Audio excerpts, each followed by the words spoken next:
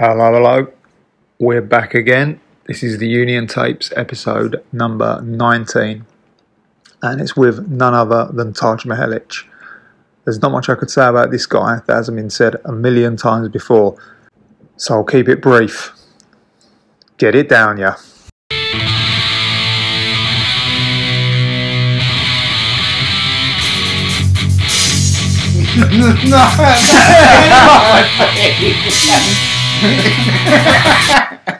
Born, raised, like what you was into when you was a kid, and just like for stretching my memory, it's way back. Born in Ann Arbor, Michigan. I don't think we actually lived there. That was just like where the hospital was. And I kind of moved around every year or two as a kid, but always kind of in between Detroit, Ann Arbor, and Flint, which is like a little triangle in the part of Michigan that looks like a hand. Never really in the cities, but moved around a lot. And I don't really know when I found BMX, but like bikes were what I wanted to do. I wanted to ride bikes all the time from my earliest memories. But I didn't know about BMX till I was like 13 or 14. Oh, okay. Like for a while, I remember when I was like 10, I had like a department store road bike. Yeah. But I was just as happy, like just trying to hit jumps on that. I wanted to like see how far I could go.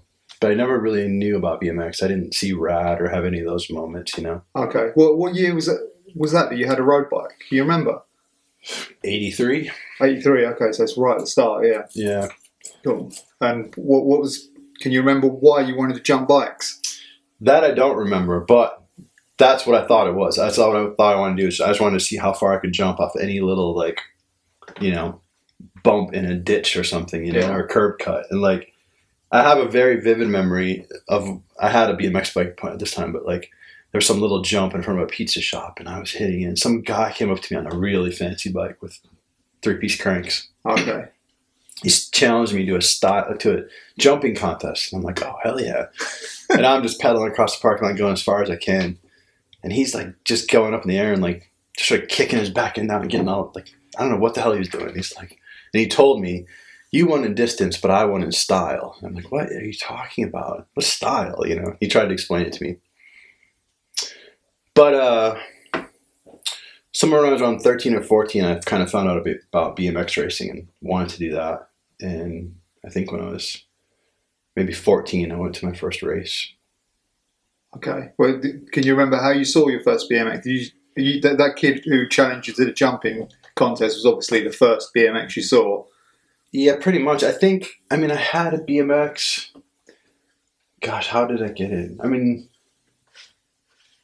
I don't remember. I don't remember the first time I saw it. I just remember figuring out that there was BMX bikes instead of, like a road bike was the wrong tool to be jumping distance on. And yeah, I don't know. I think a cousin gave me like an old Mongoose frame or something, I think it was one of those deals.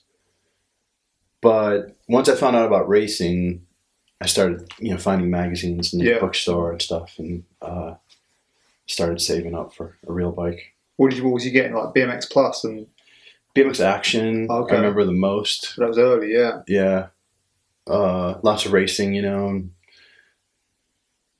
somewhere in there was like they started running like pictures of like Fuzzy and Mad Dog. Oh, okay, yeah. Jumping, and that seemed really cool. That appealed, yeah. That was what sort of appealed to you most, yeah. Yeah. How was you getting to the races? There was a racetrack, Waterford Oaks. BMX was like 15 miles away. Oh, okay. I could pedal there. I had a grandpa via a stepdad who would take me to the races sometimes too, and like it was really helping me get to them. Oh, cool. Yeah. And you obviously knew then that there was a scene with racing when you raced, yeah. Yeah. Yeah. Yeah. I was never that great at it, but I enjoyed it. Yeah. I just kind of wanted to hit jumps though. But I raced from like 13 to 15, and 15X. But like never really went to nationals or anything like that. Was there like famous races that you saw at them races? Or? There was, yeah. Like, and that track, I don't remember a whole lot of it being too challenging, but there used to be, I mean, this is a little kid memory, so it might not be as big as I thought it was, but I remember the first jump was like really tall and just like a first jump, like there was no landing.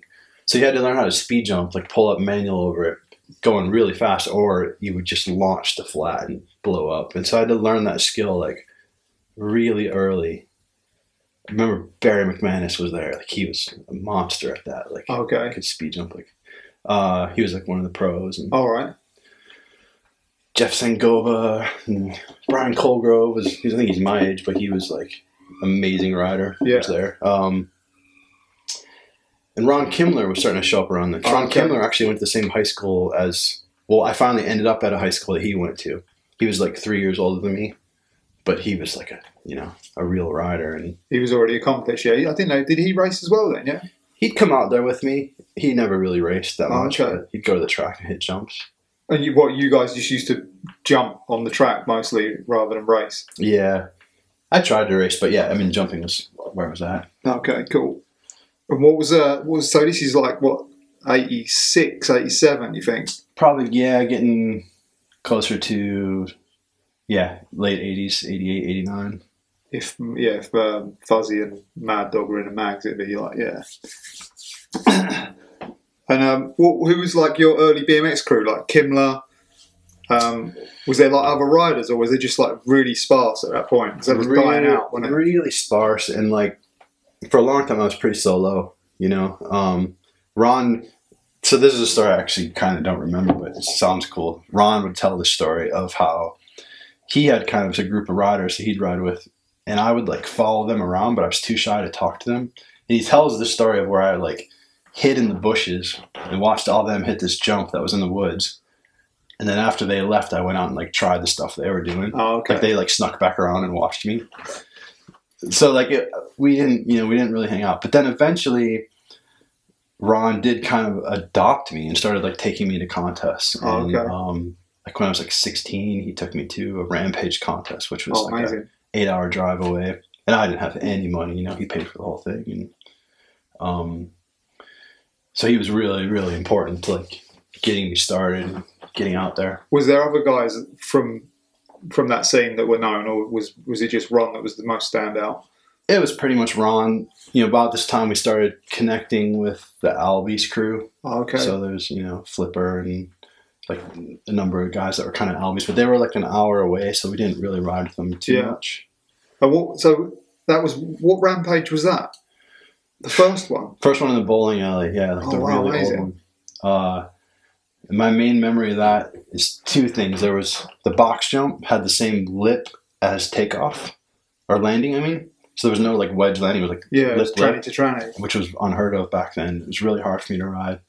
And then we stayed there. Like we just slept in the skate park and rode all night long, like all night. McCoy was there, I remember, and he chased me around in the middle of the night, like playing swap rocks, smacking rocks at me. But yeah. Was that the contest that they filmed? One of them's on film with Kurt Schmidt doing a bunch of like really advanced stuff. I mean, actually Dennis McCoy as well. It might be one of those. It could be video, maybe. I mean, this is pretty old. There was a number of them though, and they're all kind of blended together. Oh, okay. You went to more than one of that. Yeah, like we used to go out to Rampage all we could because, I mean, even though it was 8 hours away, it was kind of like the nearest skate park for a while. Oh, okay. Wow. And, you could just ride all night, so it's pretty cool. Was you breaking bike parts at that point as well? Yes, but more just because I couldn't afford a real bike, Okay. I can't remember what I had, but it was just anything I could keep rolling, And what can you remember what sort of riding you was doing at that point? Was it just jumps or? Jumps is what I was into. I mean, we'd ride anything on the street, but I don't think I was doing rails back then. Somewhere around there, so too. But I mean, if we found a ramp, we'd surely ride a ramp. Yeah. So did Ron have his own ramp or a quarter or anything? No. Nah. Wow. Ron. Gosh, yeah, Ron didn't have that either. But he would go to places, like he knew some people that had ramps. So he'd take me there sometimes. So he'd just mission out, yeah. So at this point in BMX is kind of dead, right? I guess so, but I mean, I didn't know better, you know. Oh, you didn't have any idea of what was going on outside that. Yeah, I mean, I just was so happy to ride. I guess just one more thing I was thinking of Ron real quick is like I had this kind of not great situation with a stepdad, and Ron would like, I mean, he would basically just like drag me out of there and like take me away. Oh, really? Like it was a pretty rough scene, and he would like just take care of me. He was like one of my early BMX dads. Oh, amazing! Even though he's only a little older than me. What is he, like a year or two older than you or something? I think 3. Oh, okay. Or like he was 3 years ahead of me in school. Anyway. All right. Well, that's cool. Huh? Yeah. I didn't know that. Yeah. He actually, I'm just going to keep talking about Ron. Yeah, go. So he took me to Woodward when I was 16 too, and he'd been teaching there, and he like got me a job in the bike shop, and I mean going to Woodward was amazing, right? Yeah. I just rode with. This is the early days, like they still had BMX racing there. Okay. The BMX racing guy got fired, and so I was the only person there who had ever raced BMX, so they made me the BMX instructor. All right. And I started actually getting paid, like, yeah, man.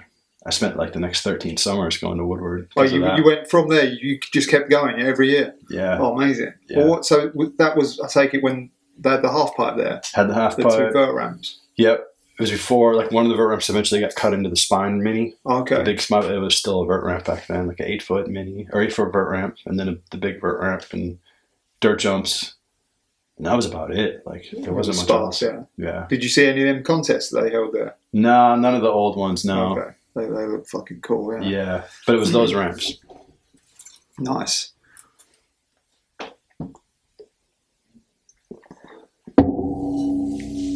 So yeah, what can you remember like advancing, like your riding, like when you started getting sort of realizing that this was something that you was going to do more and you was going to sort of put more effort into it, like, and learn sort of more progressive tricks, or did that just come naturally and you can't really? Yeah, I mean, I feel like that's all I wanted to do is ride and push it, and I couldn't think of anything else. But I guess the moment where I started, like, you know, Albies put me on their flow team, which meant you got a free T-shirt and like a 5% discount or something. Okay. Like but it was like a sponsor. Yeah, yeah. That's when I was pretty young, and then when I was 17, I think, maybe just about turned 18, there was a jumping contest at the NBL Grand Nationals in Louisville, and me and a friend went down there, and I entered the contest and ended up getting second behind Fuzzy. Oh wow! And that was like, you know, crap. Like, yeah. And you know, I got a photo in the magazine, and like, just, you know, I was always sure that's all I wanted to do, but it seemed like I could actually do it around then. What was that? The Grizz photo? Yeah. Okay. Yeah, I like that photo. Yeah. Yeah, that was an anomaly because BMX Plus back then would only run people in like full uniforms. Yeah. And I had like, you know, literally hand sewn clothes that I had like trying to keep together and mismatched parts. And yeah. It was a weird thing for them to run. Yeah, that was a fucking cool photo, I thought. Yeah. I looked at that actually like semi-recent and was like wondering where that was from. So who did you beat in that contest? Can you remember? No clue. Oh, okay.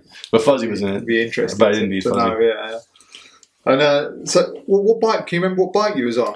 I remember that one was a RevCore, which was some race brand, and it wasn't a bike I picked. It was just like a bike I found free at Albies. You know, that was like a warranty or something. It was literally anything that could keep going. Mismatched pedals, mismatched grips. Everything was bent, broken. 2 different tires, wheels. You know. Yeah. Oh man. And from there, did you like? What was like the next step? Like, because I remember over here this is probably like going forward a little bit. We had this video, and it was Jay Miron doing a GT show, and you was it. This was the first time I saw you riding. Oh, I forgot. And you was in this with I think it was an all black bike, which looked like a standard, but it might have just been something sprayed. And there was a little blue spine, and you was doing tail whips and X down freeze, and I'd never seen like really? X down freeze. Yeah. That's crazy. It simply looked like the same helmet as in that Grizz photo. Yeah, it would have been. So this is a huge moment for me, which I kind of just forgot about. Just remembered. GT was doing shows. Miron was GT team, and Volker got hurt, and they needed someone to finish out like the last 3 days of shows. And they were in Michigan. They called the Albies. They recommended me, and I went on. And GT gave me a bike to ride in it. Okay. Which I literally folded in 2 hours. Like, it just buckled. So I warranted this frame they just gave me to Albies and got at Holmes and painted it all black. Oh, that's what it was, yeah. Yeah, it looked big, yeah. And so I went on with Jay, and I mean, Jay was Jay Mirra. He's just like a superhero. He was doing we had a spine ramp. I think that's all we had was a spine ramp. And he would do the jump stuff on the ramp, and then he would like rip off his pads and do flatland. And then I would do my thing, and then he would come back and like finish it off with like big tricks. And on that trip, Jay did the first backflip ever over a spine in a mall on like slippery 4. And he also did 360 tail whips. This is really early. Oh, that's early, yeah. Before I'd ever heard anyone doing, but he was doing like fly out, but he was pulling them. Yeah. And it was just Jay. It was just amazing. But you could already do a tail whip, like. I don't know if you say so. I don't remember. From what I remember, yeah. I mean, I'm sure we'll be able to source this footage. I bet I didn't pull it. I bet I landed one-footed and dragged a foot, but I probably was trying it. Yeah, it would look. Yeah, from how I remember it, I haven't seen it for years and years, but I remember it because I remember it's so distinct the way that you do it, and I remember that it was actually my friend Dave Beveridge, rest in peace, was the guy that lent me the tape, and I remember seeing it and thinking, "Fuck, who the fuck's this guy?" Because it was so distinct, like. Everything was and the 360s like Xing into it and not the other way was like I remember that as well. So that the two like quite progressive moves for me when I'm looking and thinking there's Joe Miron who's the other guy. Interesting to know that you did GT shows, yeah. Yeah, I did a few. Which is how that come about. After that, that's when I went, and I don't remember the exact sequence, but I went to Rampage around then, and like got sponsored by Standard. Oh, okay. I never actually had my own Standard bike, but I like lived out there for a while, like a few months, like in the Standard house or in the skate park, and rode Rampage every day. Was that Rampage in the bowling alley or the other one? The other one. They'd moved to the new one. Okay. Which I hated, by the way. Like, hit my head on the ceiling all the time. All right. I felt like I couldn't ride in there. But there was a good spine mini. I learned a lot of spine mini ramp tricks, which was the thing back then. Yeah. So at that time, we already started talking about doing a signature bike. Okay. And that was going to be a jumping bike because there was no jumping bikes. Standard only had freestyle bikes with like the standing platforms and really short front ends.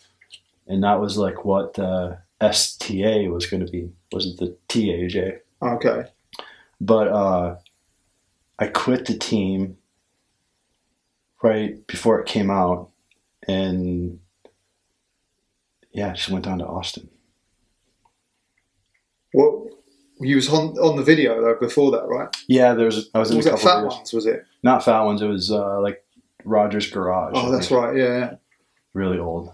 But that was quite a good part for it as well at the time. So. Yeah, I remember.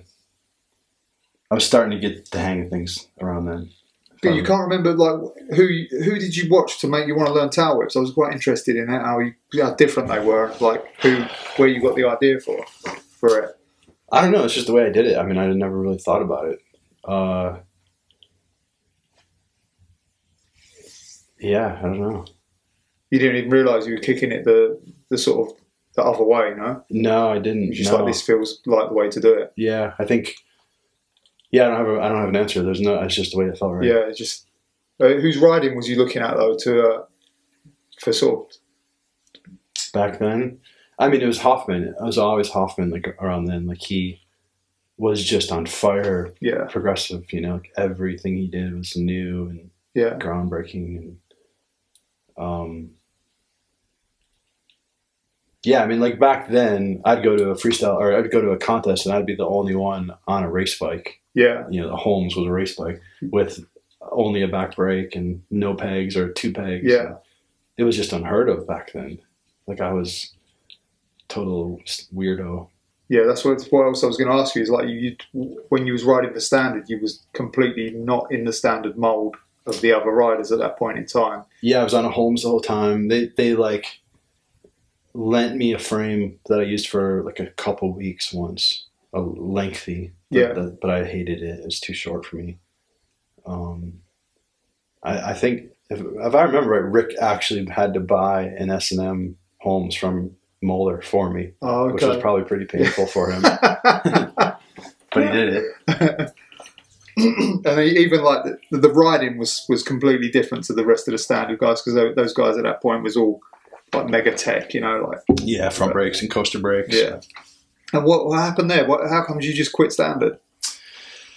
I had a pretty big falling out with Rick, and I mean, I just had to get out of there. Yeah. So this is when you was living at the standard house? Yeah. It was pretty intimidating for me. Like, he was still the pro, you know, like and I just like, it's actually a moment I'm kind of proud of, because I really stood up for something that I thought was really wrong, and I had to like, that's it. I just have to go. You know? No idea what I'm going to do. And it was gnarly. Like, he was shouting shit at me. Like, I made you who you are. And how dare you? And, you know, like, but I had to get out of there. Yeah. So I did. I went to the contest. Right after that was a scrap contest in Chicago. Okay. Went there, rode, and I kind of met the Hoffman guys.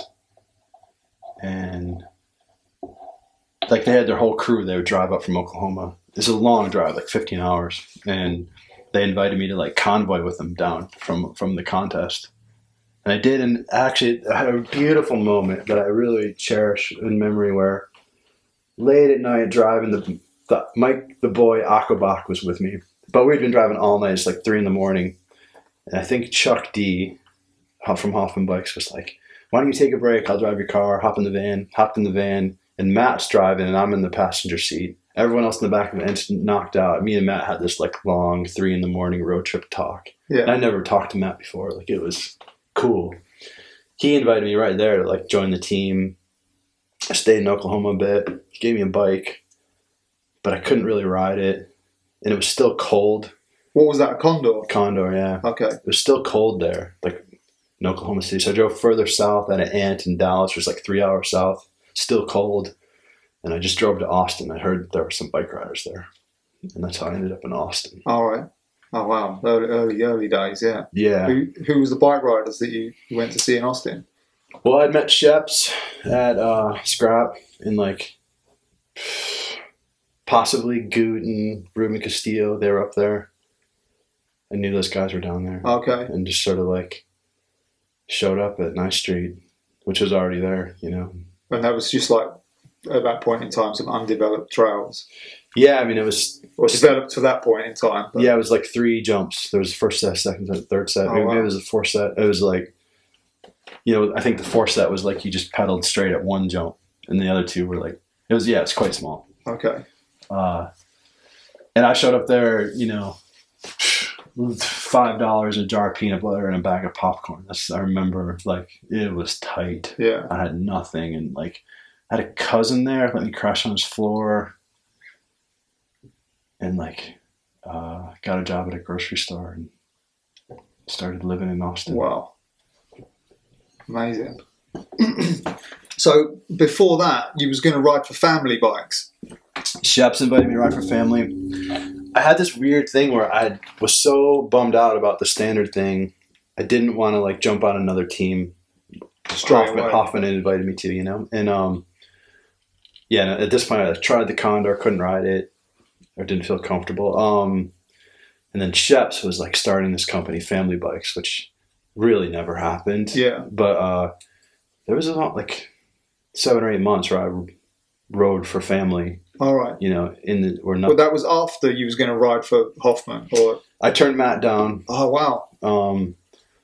Because I just didn't like the bike, and I felt also there's this weird part of me that felt like riding for Hoffman was going to be a big commitment. Like it was going to, and I just wasn't ready to do that. I felt like, sounds like a relationship, but I felt like I was so burned on the standard thing that I just didn't want to like make any promises to anyone else that I couldn't keep, you know? Oh, okay. So I just tried the family thing, and it was cool because I felt really independent. There was nothing I had to ride, or like just rode wherever I wanted. The Sheps bought me a Holmes. Oh, from Moeller, like everybody did. And yeah, and then after that, I eventually did ride for Hoffman. all right. Because the family bikes thing, I don't think there was anything more than an advert, but it was definitely like a cool concept. I remember seeing it and being like, well, this is fucking... Yeah, I mean, it was coming off of Homeless, weren't they? I assume most people listening to this are like old school aficionados, but it was like basically it.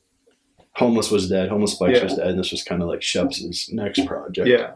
He actually had Matt make some forks. I think he couldn't afford to pay for them or something, so Matt just branded him Hoffman forks or something like that. So then how did you end up going back to Hoffman? It must have been, we would go up to, this is about time the Oklahoma BS contests were starting, and which Ian would have been at, living under a ramp. And I mean, I think it was a pretty open invitation. Like Matt was like, well, if you want to, do it. And also I was starting to ride vert, and they needed someone for shows. Okay. So I pretty much, I don't remember how it happened. I think I might have called him, or went up there. But whatever the case was, I mean, it was pretty much like when I was ready, he was welcoming to me. Oh, nice. So I didn't know you started riding vert this early. I thought that came later, but yeah, it makes sense now, yeah. Yeah, I mean, I started doing shows for Matt. Like, I've been riding vert a little bit actually before this, but like, I had this really rad breakthrough around 90, it would have been 92, where I could go like 3 or 4 feet. I had a friend, Brett Hunsinger, who had a vert ramp and it was really good. And he'd take me out there, and all of a sudden it just clicked one day and I could go like 8 feet. Oh, okay. So it's kind of like 3 or 4 feet is kind of a hard spot to be. You can't really hang over the deck, but you need to. Yeah. And when you go a little higher, it all starts clicking. But that's all I could do, is I could kind of go sort of high sometimes. Yeah. But yeah, then Matt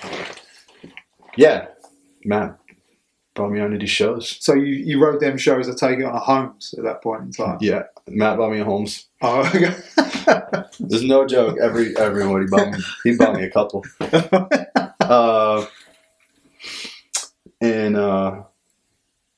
GT bought me a Holmes, Standard bought me a Holmes, Shep's bought me a Holmes, Matt bought me a Holmes. I'm sure Albie's bought me a few. Pretty awesome. And like Chris would give them to me too, but I wouldn't like ask him to give me one if I was going to like ride for another company. That's what I was always wondered, if you rode for S&M at one point, but you didn't officially ride for S&M. No, I never did. Okay. And then, so how did the Taj frame come about? Because that was like the frame at one point. Well, when you did jumping frame, I didn't like the frames they had. Matt was starting to make his own bikes, so it was all perfect. Yeah. If you come on, we'll make a bike for you. And dirt jumping was a thing. Yeah, it was starting to become a thing. And so like making a jumping frame instead of like a vert bike made sense. Yeah. And what was that? I take it that was a mix of a Holmes and something else then, that bike. Yeah, it was pretty similar to the Holmes. I think the back end was a little shorter, so it was still massive by today's standards. But big sprockets. And really just strong. Like it did. I had helped kind of design the STA, so it was kind of like same thing. Like we wanted to do a big down tube and wishbones and like heavy, big diameter tubing. We didn't really know how to make it stronger. We just figured bigger and thicker. Yeah, rugged. Yeah. It was. I remember that frame being like really popular at one point. So that was, you chose the geometry for that frame. Yeah. And the way it was. The way it looked. Yeah, so me and Chris Gack was like the shop foreman, or he was working there at the time when they were making bikes at HP, and he and I sat down and like I knew what I wanted, and he was able to kind of draw it and make it work. And the wishbone, right? The kind of and the bottom one was quite distinct as well, wasn't it? It was all like very sort of. Yeah, it didn't look like any of the other bikes at the time, and it was like, and the graphics and everything was cool. I thought, it had a definite like new vibe to it. Yeah, so these are, I've been told now that for bike collectors, this is the ramp room Taj bikes, and there was only a few hundred of them, I guess. Well, made by Hoffman guys in the actual USA. Ramp, yeah, and it was like pretty gritty like construction. Like the down tube's ovalized, and they ovalized by putting it on a table and pressing it, so it just kind of ovalized. Oh, really? And that's how they did it. Oh, wow. Do you know how many they made? I was told it was somewhere around 200 or something. Oh, no, yeah, quite a few, yeah. And then, like, so from there, you're riding sprocket jockey shows. Fuck yeah, that was a crazy time. Like, I just got thrown into these shows with the best riders in the entire world: Dave Mirra, Jay Miron, Matt Hoffman, Dennis McCoy, Taj. Go for it! Like, it was insane, and like they were so good. And what was the setup? The half pipe and a jump box? Or? Yeah, half pipe and a box. Okay. And did a few on like the really old trailer they had that was really dangerous, like really high off the ground. It had these like jack handles that if you fell off the ramp, you'd get impaled on. And then for a while there was a portable wooden one. It wasn't really portable that we had to like basically rebuild everywhere. Before he had like the really nice trailer that he had later. Okay. But we would go to like fairs and county fairs, state fairs, and do shows and some pretty rough places. Like, I mean, these fairs in the U.S. probably it's kind of a generalization, but it's like all ex-cons working there, like rough people, rough crowd, like. But we just rode bikes. And, yeah. It was amazing. I can't even imagine I can't even believe some of the stuff that I'd see, especially Matt. Like he would, Matt started these shows. He made some money, of course, but it was like he wanted to spread BMX around. Yeah. And so his idea was, I'm going to ride as hard as I can every single show. I don't care if there's 4 people in the crowd. And it would be that way Sunday morning at 9 a.m. and there's like 4 people there. And Matt is doing 900s and shit. Like, it was insane. And it would inspire everyone else on the deck. Like, if he's doing a 900, you got to, like, try your hardest too, 900 fresh out of bed, yeah. Like, no lie. Like, it was like that every time Matt rode. And then, yeah, I mean, Mirra got hurt. He blew up his spleen, so I kind of took his spot over. And, now I have to do, like, a best trick part of the thing. Okay. No idea what to do, I'm just learning on the fly. And was that like a tour, or you just used to drive out for a weekend of shows and then come back? A little bit of both. Like, sometimes I'd get called up, but usually I think it was a tour mostly where we were like, I can't remember, but like Florida and Alabama, and Texas, Oklahoma kind of thing. And it was long, and I actually eventually really disliked doing shows because I felt really robotic doing them. But I quit my job. Yeah. I just rode bikes full time. I mean, made like $100 a show or something, or $75. It was meager, but it was plenty to live on. And where you was living in Austin, or did you live in Oklahoma? I was in Austin, yeah. Okay. And I stayed in Oklahoma, on and off, but never lived there. Okay. And you rode for Airwalk as well at that point in time? Yeah. So how did I got on Airwalk through Albies, like way back, like a co-sponsor deal where they'd give me a set of shoes, like through like a local rep. And then it turned into Kim Boyle came around and like actually started getting paid. And there's a whole series, gosh, I don't remember where this fits in. But I went on tour with like Alan Foster and Brian Foster when they're starting to be like jumps at racing contests. Oh, okay, yeah. Jumping contests at races. And I remember that being really cool because Alan and Brian are awesome. And like Brian and Alan, both AA pro racers, like badasses. And I'd kind of like get to see that whole world. And I knew all the drama and the points and everything. Yeah. But I didn't have to do anything except hit the jump a few times at the end of the day. Yeah. That was a cool time. And what was it? Can you remember what the Airwalk deal was? Like what I got paid? Well, not what you got paid. Like what kind of like what the benefits were? Like they flew you places, or like they got you a travel budget, or? Oh no, this is like I think I got like $200 a month. This is like NTS days or something. Was it that show? Yeah. Before then. Oh, it was before. Well before then. Yeah. Okay, so there wasn't even. When the NTSs came out, it was like they were like cool. Like it was like I don't know what I was wearing. Like it was like early like high top days, like the big boots, Yeah. Like the 6,000 Fahrenheit or one of them, crazy ones. Yeah. So you was on early, like really early. Yeah, I mean, so I was on in like 1990 or something. Oh wow, I didn't know it started then. This is like kind of a co-sponsor deal. And yeah. I don't remember when I started getting paid, but I do remember I was on Hoffman and then like Box came around, those really goofy Reebok shoes, and they were terrible. And they were paying everyone on Hoffman money, and like I'm not wearing those stupid things, you know. But I got a call from Airwalk like, hey, we know Box is going to offer you money. We want to keep you. We'll match what they're going to pay you. We heard they're going to pay you $1,500. I'm like, cool. And so I went from like $200 to like $1,500 a month, and I could like live, you know, like I was like chilling. And around then, Airwalk would make me like custom canvas shoes. They didn't have like a vegan shoe. Okay. But I didn't want to wear leather. And so they made me like 12 or 15 pair of a certain shoe in canvas. Was that the L1s or what? No, it wasn't that. It was a decent shoe.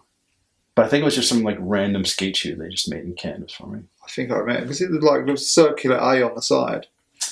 I don't think so. No, those were the ones. Set of them, I did some of those. Yeah. These were like just blue canvas, gum sole, and I don't even remember a logo on there.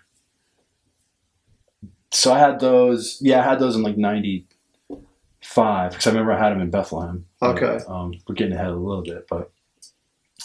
So the Airwalk thing was real cool at one point. Like if they was giving you, that's a lot of money for back then, right? That's they flew me to Australia once.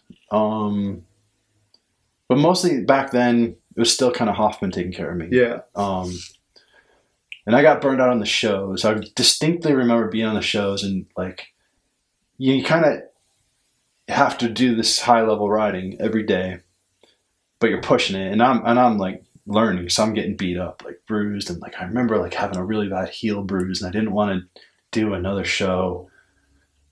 So I would like kind of half-ass it. Like this is what I vividly remember. Is I could do tail whips. That was like my only big trick. I could do tail whips one way that was really easy and pull it every time, but it felt lame. Or I could do it the way that felt good and maybe pull it not all the time. And that because I was hurt, I was doing it the easy way. And it started to just feel really robotic. Like, so what was the easy way? Around the top? In the same way, just like tighter and like quicker, and I'd catch it like way early. Okay. Like plenty of time to like land smooth instead of like hanging it out there. And I don't know, it's just a feeling thing. I don't know if they even look different, but it was a feeling thing. Okay. So that was like the classic like downside whip, I guess, right? You learned that during them shows because you're riding vert with those progressive guys, I guess. Yeah, I mean, I remember riding the vert ramp like in between shows when no one was around and like just trying to figure it out by myself and like basically just got it to work. Yeah, because that I don't think that had been done before until you did that one. Yeah. Yeah, I mean, it was always done over the top, like conventional, like. Adam Bench, I guess, did it, but I had never seen it. Okay. Know? So I like, I mean, as far as I know, I figured it out on my own. Yeah. And it was a cool breakthrough, like to make that work. You know, that was a totally different kind of feeling. I remember seeing it on video, and then you did one at Backyard when you came here one year, and it was like one of the highlights of like when we for our crew. It was one of the highlights without a doubt. Well, I quit doing shows because of that. Like, I'm like, sorry, Matt, can't do it. Like, this is my income, but it's just hurting my riding. You know? Yeah. And that was really early on, like just this moment of like, I'm going to keep riding for me. I'm not going to do it. I'm not going to risk ruining it for anything else, you know? Yeah. He was cool, I take it, right? Matt was always incredibly supportive. Like, he wanted me to do the shows, but he like understood. Yeah. It's nice. Yeah. So then you stopped doing the shows and you moved back to Austin at that point? Yeah, I mean, I was Austin was home, but I had been traveling like loads. Probably about that time, I moved up to Bethlehem to ride Posh. Oh, okay. This is like 95 or so. That sounds about right. I lived in Bethlehem technically for like a year and a half, but I was still traveling loads, so I wasn't really there. But I did have a good summer of riding Posh, like all the time. Was that face value sort of days? Early Posh? Anthem. Face value was pre-Anthem, right? You had stuff in... Was there Posh and face value? Yeah. Well, but it's probably. It's different though. It looks very different to the Anthem one. Yeah. Well, Anthem. It was Anthem when I was living there too. Anthem was like kind of filmed right when I was leaving there. Possibly, maybe it wasn't finished till after I'd moved away, but that was like, that was those days. Okay, so I wanted to speak to you about the UGP thing. How did you end up on UGP? good question. Was that maybe the race? Yeah, yes, I was. Yeah, Ronnie, UGP put on the dirt jump comps. They used to go to, there you go. like the Flying Circus, they were called. All right. And met him through there, and he started hooking me up with stuff. Like early on, this would have been, man, 93, 4. Okay. Yeah. So I think you had a UGP plate on as well at some point, maybe. Could be. Yeah. There were some jump comps where you had to have a number plate. Oh, okay. Yeah, and that video, face value, when you had that final part in that was like, to me, that was a game changer. Like, things change. But, you know, there's like certain videos and certain pictures that come out in BMX and you're like, oh, things have changed now. This has become something different. So that part to me was like, this is how bike riding is now. And it was like the page had been turned. So that was a fucking awesome part. And yeah, I wanted to ask you about that because that was definitely a huge standout part for that point in time. I think it was 96 maybe. That's cool to hear. I mean, I know. So the route, like you had the big rail at the start, which was one of the biggest rails I'd seen, I think, on a BMX at the time. Oh, yeah. And then you had that huge gap at the end where you like hop on and then all the stuff in the middle as well. It was like it was just a completely like different look on riding for me. I always remember on that first rail, it was like on a elevated deck, and we were kind of worried I might like flip over, and like it was a long drop. Pete Augustin, if you watched it, he's on there, and he kind of comes running into frame and like tries to catch me, worried I'm going to flip over the rail. Oh, okay, at the end. Yeah. Oh, okay. And it was Pete. I mean, Pete's awesome. Pete was kind of around, like, and Pete Augustin was a legend. Yeah, of course. And he was like kind of like, I don't know, rooting me on. You know, I can remember him being like, "You can do stuff no one else can do. Just do it." Right. Like, it was cool. I don't remember a whole lot of how we filmed it. I think it was the old days, so like, yeah, it wasn't like probably even really realized I was filming for a video. It's just like, just go film stuff. Oh, okay. You know? And like,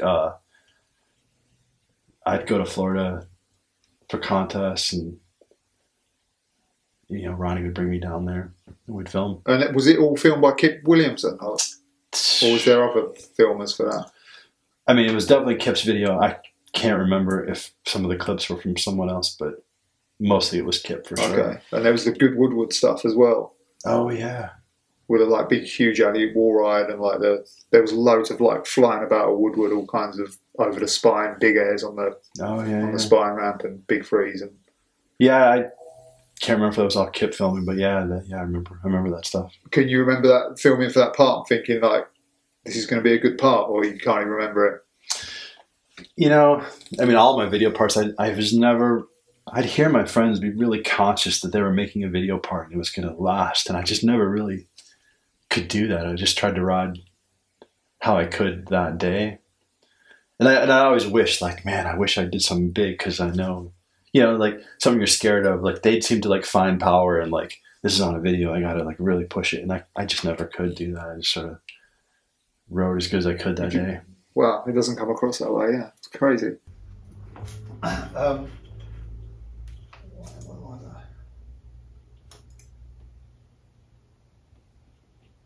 Yeah, the sort of along the same lines, like the trick selection that you use when you ride is like very sort of ungimmicky and very BMX. Like it's just conventional like BMX, but like done how I think it should be done anyway.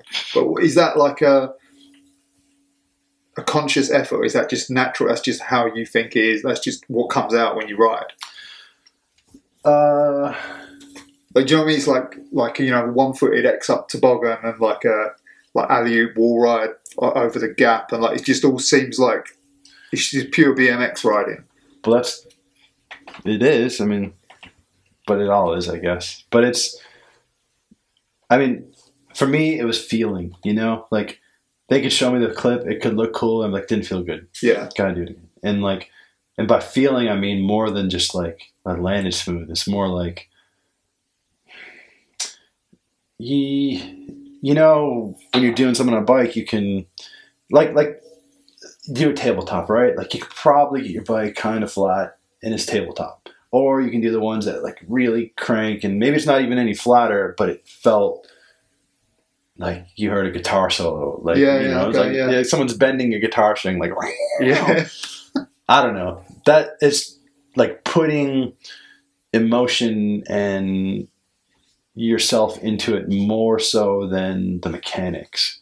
And so that's how I tried to ride. Like, and I was aware of that even back then. It was just like that feeling and like doing what, I don't know, like I could put something into it more so than just pulling the trick. Yeah. It's not, that's what I mean. It's like it's unrobotic. Like it's not you're not folding up the paper like, there's feeling. That's what was kind of what I was getting at. Yeah. And then like, so you're riding for Hoffman and you end up at the Backyard Jam, right? In the UK. Yeah. That was the first time you've been to the UK. Yeah. So Mr. Morris and I were talking about that today. I'm pretty sure Hoffman sent me over. Backyard might have helped pay for it, or maybe they did pay for it, but it was kind of through Hoffman. I just got on the team. Yeah, the first like international trip, land in London, don't know anybody, obviously don't have a phone. Luckily Ian was there to pick me up, and yeah, I was here. How was that? Good experience? Yeah, I remember it being awesome and just weird, like you're so new to traveling, never been to another country, and here you are. I don't know. It was fun. We were trying to figure out what year it was. I think it was 95. 95 that was. You came back in 96. 97. Okay. Yeah. So because you was here in 95, because it was the same year Stuart King rode. Yeah. You would have known Stuart King at that point, right? Because he'd been to Bethlehem as well. I think, and he'd been to the Oklahoma contests. Yeah. So I think you knew him, yeah. And that was that year, wasn't it? Yeah. And you had the blue Taj, and it was the. I remember. And then you the chasm. You went back and tried to jump the chasm, right? On the Tuesday after the event, you tailwhipped the chasm. Did I tailwhip it? I think did you? I think I wanted to, but I think I've seen footage of you trying to jump that chasm. Definitely. Oh, I thought. Well, I do remember in the contest, like chasm. Anyway, it's that time, and it was just madness. Everybody running over there. I asked some kid, and he's like, I'm like, how fast? He goes, go as fast as you can possibly go. And I did. And I remember jumping and seeing the landing just go by, and it's just nothing. And I landed, and my bars just went, and that was it. Like, I was done. And then we went back, yeah. I think all I ever did is an X-up. I think I wanted to do a tail up it, but I just did an X-up. You might be right. And maybe I wrecked my bike again or something, but... And that was just like, on the Tuesday, there's no one there. That was the tabletop metal takeoff, wasn't it? Yeah. And the one-handed tail whip and the 360 table, 360 table? Yeah, one-handed 360 table, yeah. Yeah, that's it. Yeah, it was awesome. I loved those events. They were just so bananas. And then the 97 one was the swamp. Yeah, it was the two jumps. Two jumps. In the field. And the vert. That's it, yeah. Yeah, because we couldn't figure out, because we were at Blind Gap today, and we couldn't, there's a vert, we had a vert ramp there, didn't we? When Matt did the demo in the rain. Yeah, that's it, yeah. That was 96. So that was 96, yeah. Okay. That's it, pieced it together. Yeah, the vert was the one with the downside whip that I was on about. Exactly.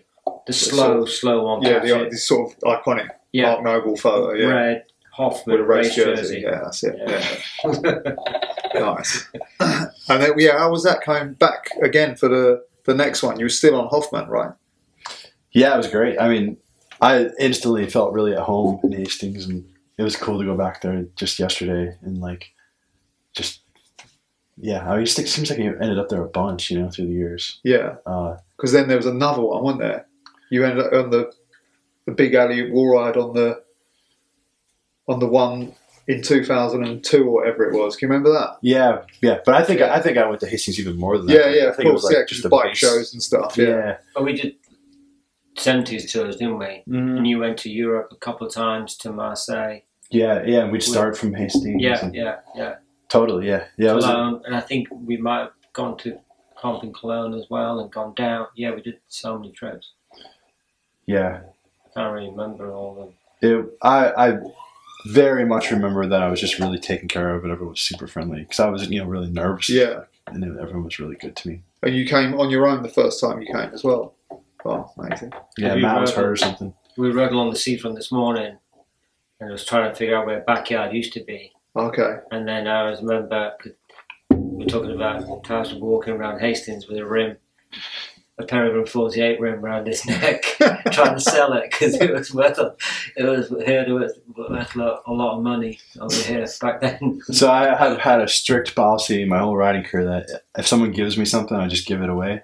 I don't sell it unless I literally can't eat. And I was at that point, and somehow I got a Peregrine 48 rim, which was so hard to get. It was gold.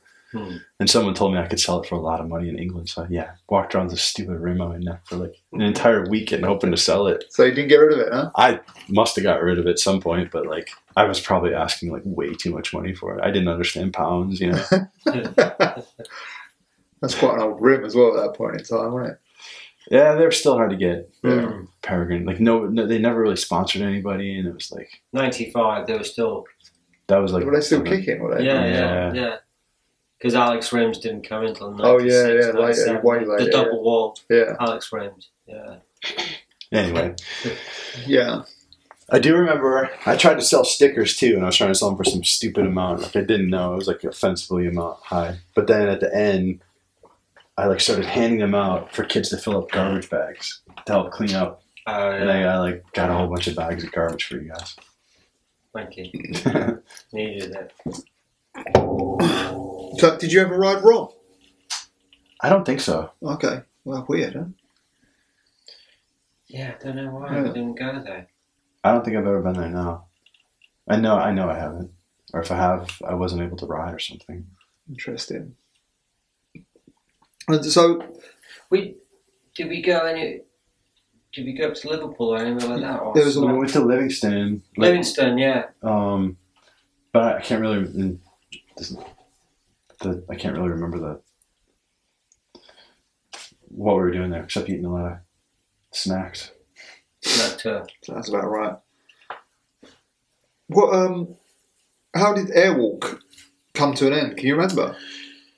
Yeah, not really. I mean, obviously Eddie's came in, but I can't remember if Airwalk. I think Airwalk. I don't remember if Airwalk was just sort of petering out or Eddie's was just better. I think didn't they go out of business or something, or they got taken. I mean, I think I went straight from Airwalk to Eddie's. I quit Airwalk to go to Eddie's, but I think Eddie's was just cooler. It's just better shoes and just Airwalk shoes were pretty poor. And they were talking about doing a signature shoe with me because they had done the Foster Brothers shoes. Okay. Airwalk was? Yeah. All right. And it was kind of not happening. It'd been going on for a year or two. And then Edney sort of said, we'll do a signature shoe with you. And so I was like, cool, I'll do it. So that was one of the sort of the start of Etnies that was one of the first things they were saying they're going to do signature BMX shoes. Yep. Oh wow, I didn't know that. Yeah. And how did you end up on there? Was that a Rooftop thing? Or? Yeah, I'm pretty sure it was Rooftop who called me and pitched it. Nice. Yeah. Yeah, that was great. That. I mean, Etnies was awesome. Yeah. Yeah. No, it was. Yeah, it's amazing. And how did that? What was the process of getting? How long was it between when you joined to that shoe coming out? A year or two? Or longer, right? It was longer than that. Was it? I don't remember. I honestly don't remember. I don't think it was more than a year, but I could easily be completely wrong. Maybe because actually at this point I'm pretty strict. Won't wear leather, and they were giving me S shoes. Okay. Muska shoes. Those are really massive, but they were vegan. Yeah. And I rode in those for quite a while because pre Mike V shoes. Those were also non-leather. And then our shoes came out. So yeah, it could have been a year and a half. Yeah. When did they come out? 99? I think so, yeah. Yeah, I think it was. Yeah. That's why I thought it was a little while. Because in 97 you were still on Airwalk when you came over the backyard. Oh, time's out relatively, right? Yeah. And can you remember the process of like making that shoe? Because the original one was like was a stock sole, wasn't it? I remember. Yeah, the original one we had to use an outsole, like the sole that already existed, but then we kind of got to design the upper. Yeah, and it was like, back then it was. I'm pretty sure I was faxing stuff to them, like drawing on paper, and but it was pretty cool. Like they basically did what I sent them. But the second and third shoes, I actually got to like do the whole thing, like design the sole as well. Sole, yeah, and I was like doing the drawings and everything. And like, I mean, they would do technical drawings from my drawings, but they let me run wild.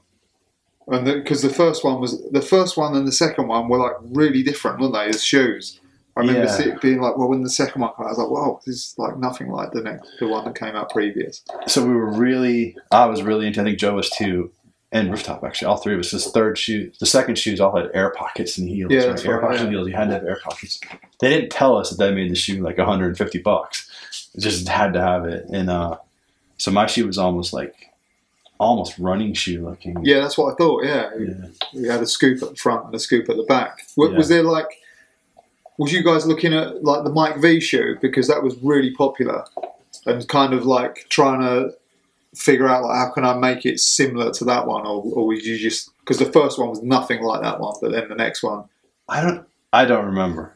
I mean, the Mike V shoe was old by then to us. By the second shoe, Yeah. I just thought it would be cool to have like a comfortable shoe that was a riding shoe. That was my logic. Yeah. But yeah. I mean, I just remember that second shoe really being shocked at the price. Like they just never mentioned the price, and they just let me go. What was it in the US?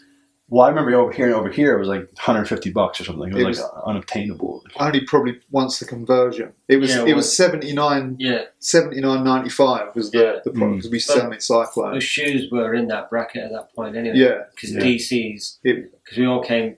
Yeah, everyone was looking at DCs at the time. Yeah, it wasn't an outrageous price for that point in time. Now it seems like a crazy money. Yeah. Back then it was like normal. Yeah, for £100. Well, yeah. Well, that one was kind of short-lived, I think. Like, I think they switched to the third shoe pretty quickly. But, it was pretty a big deal, wasn't it? Yeah. It was a huge deal. It was massive. Like to get 3 signature shoes in BMX, and the last one was the Foster Brothers shoes on Airwalk. Yeah. And this was like, okay, it was massive, I think. Yeah, same. Yeah, and it was everything aligned. Like for the Foster shoe, like 2 good riders, good company. Shoe wasn't good. No, like it just didn't look any good. No. But so Etnies was like good company, good riders. Yeah. Shoe looks good. It was like everything was all lined up, and the price was. It wasn't a big deal back then. I remember we sold loads of those shoes. Yeah. Do you remember? So there's another signature shoe that's really forgotten about. Dennis McCoy had a signature shoe. And I think it was through Airwalk. I think I've got a vague recollection of this. But what I remember about it was just a monstrosity. They made so few of them that they didn't make an actual mold to like stretch the upper over. So they like just stuffed newspaper in there and like kind of formed. Because they were making like so few shoes, and they would be all like misformed. Was it a high top with like a wavy sort of pattern on the sole or something? It could be. I mean, this is such a vague memory, but I remember them being like pretty sad shoes. But Dennis had a shoe before any freestyler that I know. Yeah, I wouldn't even. I just remember an advert, I think, where he's bailing at Mission Trails over the Def Jam, and I think he's got some of them shoes on. That was an Airwalk ad. That's what I mean. Yeah, but in that ad. Oh yeah. That was. I think that was the shoe. Yeah. Oh, okay. Yeah. That's wild. Yeah, I don't trust my memory on that, but anyway, yeah, having the shoes was awesome. It was really. And the program they had seemed really cool as well. Like, but they listened. The riders were good. Listened to the riders because obviously. Image was good. Yeah. Like the company image was good. The rider image was good. Everything was like it just aligned. That was a good point in time. Yeah. And that was and they picked the right people, I think, as well, which is rare. You know roughly how much molds are to make an outsole, and then it's super expensive because you got to make a left and a right, and you got to make every single size. So we did my second shoe, and then again they let me draw everything, and I did one shoe, and they mirrored it on the other side, for the bottom, of course. And when they mirrored it, this thing I had drawn was a fucking Nike swoosh, almost perfectly. And then we were like, oh shoot! So I had to redraw it, and I had to make new molds. Like a second mold. So I kind of got 4 shoes. What shoe was that? That was a second shoe. Okay. If you remember, on the bottom there was like this thing, but on the first round when it flipped over, it was a swoosh. Because that shoe, did that have a round, like a Denny's logo? Yeah. And brown, gum and red, wasn't it? There was a bunch of different colors, but yeah. Anyway. So how did you, when you was designing the sole, did you have like a certain... this will work on a pedal and this won't? Like, how did you come up with that? So, yeah, I had, vague theories, but I did do the little circle thing that you kind of see in basketball shoes, like right where your pivot point. Okay. But in my mind, I pivoted on my pedals when I did tabletop, so I wanted a pivot point. Okay. And I think it's nonsense. It's just whatever the tread pattern is going to be fine. But my idea was that it would pivot on the ball of your foot. Like the ball of your foot, yeah. Okay, well, that makes sense. So I'm a strict, you got to ride on the ball of your foot. You can't be riding on the arch of your foot. Yeah, not the same, yeah. But what about the actual, all the rest of the shoe? Did you figure that this grip is going to work better than something because the grip that you used was always, well, not always, but on the second one, I remember looking at that shoe thinking, I wonder how that's going to grip. I never rode that shoe, but it was like the zigzag, right? Yeah. And I always wondered how you would... I don't know. It made sense to me at the time, yeah. But was it deep, that zigzag? Or? It wasn't probably deep enough, but I remember thinking it was okay. But I was probably pretty biased. And there was no science to it. It was just... Yeah, that's what I was wondering. If you'd used a certain shoe and been this zigzag works pretty well. This is the old days now. It's not like they said go buy some shoes and pick a tread you like. It was just drawn on paper and sent to them. Because quite often, sometimes you get a shoe that you think's not going to be that great, and it works for you anyway. And then what about the Roscoe? That was a different sole completely. That was another sole. That one was, I think, pretty dialed. That was the best one of the 3. I would have said. Yeah. And that one, same thing, got to design it and got to make that one work. And by this point, they were starting to get into 3D printing, I believe. So they were actually able to take my drawings and 3D print little sections, and I could be like, yeah, that's right, or make it deeper and stuff. So you had that one figured out a bit more. What was the sole on that one? Was that tablet shaped or something? Tablet shaped? I don't remember. Like circles or something, elongated? No. We'd have to look at it. I can't remember. Man. Okay. It had a circle in it too, though, like a pivot point circle. No, the pivot. I quite like the idea of pivot point. I think it's because the Air Jordan, right? They had the pivot point in the middle.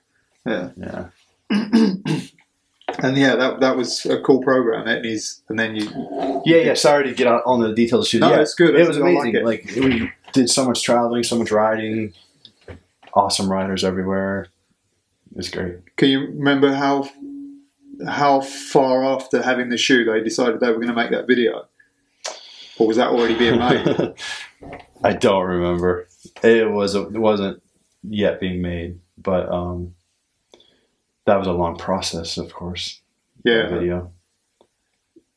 I don't think it was that long. No. I don't think it... I think... Maybe there was a lot of talking about it. Yeah, it might have been talked about. But so if you got on in 98... the video was out in 2002. So, but the shoes had come out at that point, so maybe 2.5 years of filming. It seemed a long time, didn't it, at that point in time? Now it's... Yeah. But I think that was a video, one of the first videos that people went out there to think about, okay, we're filming for a video. Yeah. Whereas before... just film riding. Face Value was who's got a camera, I'm going to do this, let's get it on tape and then submit the footage. This was a thought out process, I think. Yeah, I only got to film a little bit for that video, honestly, because I had moved up to Olympia, somewhere around there, and I was kind of isolated up in my own little skate park. So we filmed a bunch there, but it was like 3 days. You know, Dave would come up for 3 days and we'd film, and then I'd see him again 6 months later or something. You know. Oh, okay. Then I filmed a few clips in Austin with Stu, and some with Dave. But yeah, it's weird. You have 2 years, but it was never like filming every day. It was like every few months we'd film for a day, you know? Yeah. So, but yeah. But it was a process, because I remember we had to get Dave into a hotel room in Long Beach, didn't we? I flew out there. Yeah. Dave was like so stressed, so behind. I mean, it was like he had to get out of the house, you know, it was like causing all kinds of family issues. And so he just got a hotel, and I flew out and stayed with him in this hotel room and for like 2 or 3 days. And he would just work nonstop all night long. And I'd like fall asleep and wake up and sit over his shoulder and try to help him. And yeah, it was a blurry mess getting that thing done. Wow. I didn't know any of that. Yeah. What was you guiding him on the whole video, or just your part? No, not just my part, but like whatever he was working on. Like, I mean, I was mostly there to like watch stuff and help him, and also like Dave's got his quirkiness. I remember at the time, and someone actually told me this might actually be true, but he like didn't really know how to use a computer very well. So he'd have a folder with a whole bunch of clips in it, and he needed to move them over to some other folder. And he'd sit there and grab one file and drag it over, and then there'd be a progress bar, because the old days. Yeah. And then he'd grab another one. And I'm like, Dave, just grab them all. He's like, no. They'll get the frames will get mixed up. I'm like, no, there's no way. You know. But like that was how he was working. So it was very, very slow.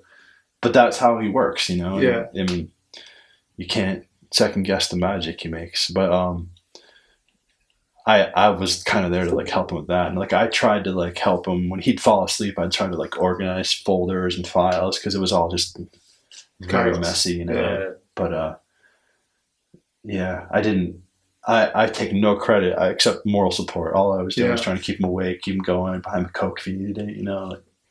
Like, drinking Coke, yeah. Dr. Pepper. Dr. Pepper. But then, like, that was really well received, that video, I thought. Everyone must have been pretty hyped on that when it came out. But I remember it was like there was a waiting game for it, and people were like, when's it coming? When's it coming? Actually, it was on VHS when it first came out. Because it took a long time when the video was done, it took a long time to come out, didn't it? On DVD. Oh, it was like a full year later before the DVD came out. Yeah. So it was VHS first, and then the DVD. And the DVD had like really good stuff on it. Like Edwin had a full rad part. That's it. Yeah. But yeah, I mean, I remember being pretty stoked on the stuff I'd filmed for it. Like I'd done a lot of stuff that I kind of. It was like the curved wall rides. I remember being a big standout at that point in time. That hadn't really been. There's a lot of stuff I'd kind of like, explored, made up, or like like especially on mini, like all the mini sprocket slide stuff, and yeah, I was pumped. Oh, and Eddie's like basically paid for the skate park I had up there that I filmed in. Oh, so really? That was pretty rad too. So that was your own skate park, yeah? Yeah. So I had this partner who had a little skate park in Tacoma named Min. I hope it's Min. I feel really bad if I got that wrong. He was super cool. And so he agreed to I'm like, I'll build the park and pay for all the getting the park built, and you just run, like he was going to have a bike shop in there. It was just going to be his to run, and I was just going to get the park built. And so I did that, I had Wessel come out, and Skatelight sponsored the Skatelight part, and Eddie's paid for the wood, and we built it all, and it was awesome. Yeah, it looked amazing, yeah. But then, the earthquake, there's an earthquake, and that building got condemned, and it never was able to open. But we filmed in there, and we weren't even supposed to be in there. It was closed, we weren't allowed, but we filmed in there. Wow. And how did you come up with all them crank arm slides before? It seemed like no one was really doing that and you seem to tap into that early on. So I was riding at Min's Park. He said he had this little park in Tacoma, B&I Park, yeah. And it was really fun, but it had really low ceilings, and it had a little spine mini, and I mean, you could like touch the ceiling. Yeah. So you couldn't really do airs, but I would just learn lip tricks, and I decided I was going to learn something new. And the one thing that I thought it was really lacking in bikes was stuff where you slid sideways. Okay. Everything was like, forward. And so I decided I was going to figure this out, and like it took a long time for me to figure out the balance point, but it finally worked. Yeah. And it was partially a product. This is right when the first cassettes were coming in. Profile made a 13 tooth, so you'd run a 36-13, and getting that big 45 tooth off the front allowed you enough room to do the trick. Although I do vividly remember Garrett Burns and Van Home would come to me like, you can't do that trick on profile cranks. You can only do it on aluminum cranks with your little sprocket. And so I learned it on my race bike, which had profile cranks in a 45, just to prove them wrong. I don't know if I ever told them that, but I got it to work. But I broke a bunch of chains doing it. But that was so cool to me to finally slide sideways. Yeah, I remember a clip of you. I'm not sure. It might have just been in a props where you're like riding a sort of, it looked like a bank to like wedge, and you slid on that sideways as well. Do you remember that? Yeah. That was in forward, I think. Like it might have been in props too. And I remember seeing it, and I've not seen it. Obviously, you did it on the spine a bunch, but then when you did it on that, like, I was like, whoa. Okay, so this is for someone else to do, but I have done them on vert ramps. They work on vert. But you get just body slammed when it goes wrong. Like you can get into it on vert and you can slide, and it's really, really fast and uncontrollable. And then you just get, because no wheels touch, right? No wheels touch, no pedal, no foot, just your crank arm, and then you just get tomahawked. But I did a few where I slid maybe 5 or 6 feet. Oh wow! But it feels like you could just rip across the whole ramp. But the balance point is so fine. But I always wanted someone to learn that, because that would look so rad on vert. So like a big air to just like. You're sliding the opposite direction. So yeah, I mean for me it was opposite. I turned crank arm, and my forward foot. I turn into my forward foot, so you land on your forward crank arm, basically. If that makes sense. Or yeah, so left foot forward, I turn left, and just sort of like put that. That's it. That's what I thought. Yeah, and you're sliding a little bit on your chain as well, on sprocket. Not. You break your chain if you do it. So you had to. There was just a weird balance point, like on the crank arm. Like I would step on my pedal, and then I'd get off the pedal onto the crank arm, and that's how it would work. Okay, interesting. Oh, here's another one. This one's another one that I've always wanted someone else to figure out, and I almost could figure out. Doing like lucky grinds on T1 ramp, I could like tabletop my bike, and it'd go into a crank slide. But the only thing that's touching is the crank arm. Peg's not touching, bar's not touching. Okay, yeah. And you'd be sliding this like tabletop backwards. Yeah. It felt really cool, and I did them, but I never like got them enough that we could film it or like get it consistent. But like there's a balance point there too. And how rad is it to do like a tabletop grind? Yeah, because you were kind of. Well, you did a few, quite a few obscure things. I remember like that. Like for instance, at one point I remember seeing you do alley-oop grind, probably on the T1 ramp.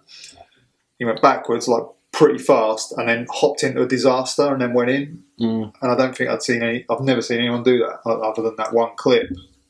So there was like a few like. That's kind of like a variant of that. Was that using the crank arm to flip up, or how did you do that?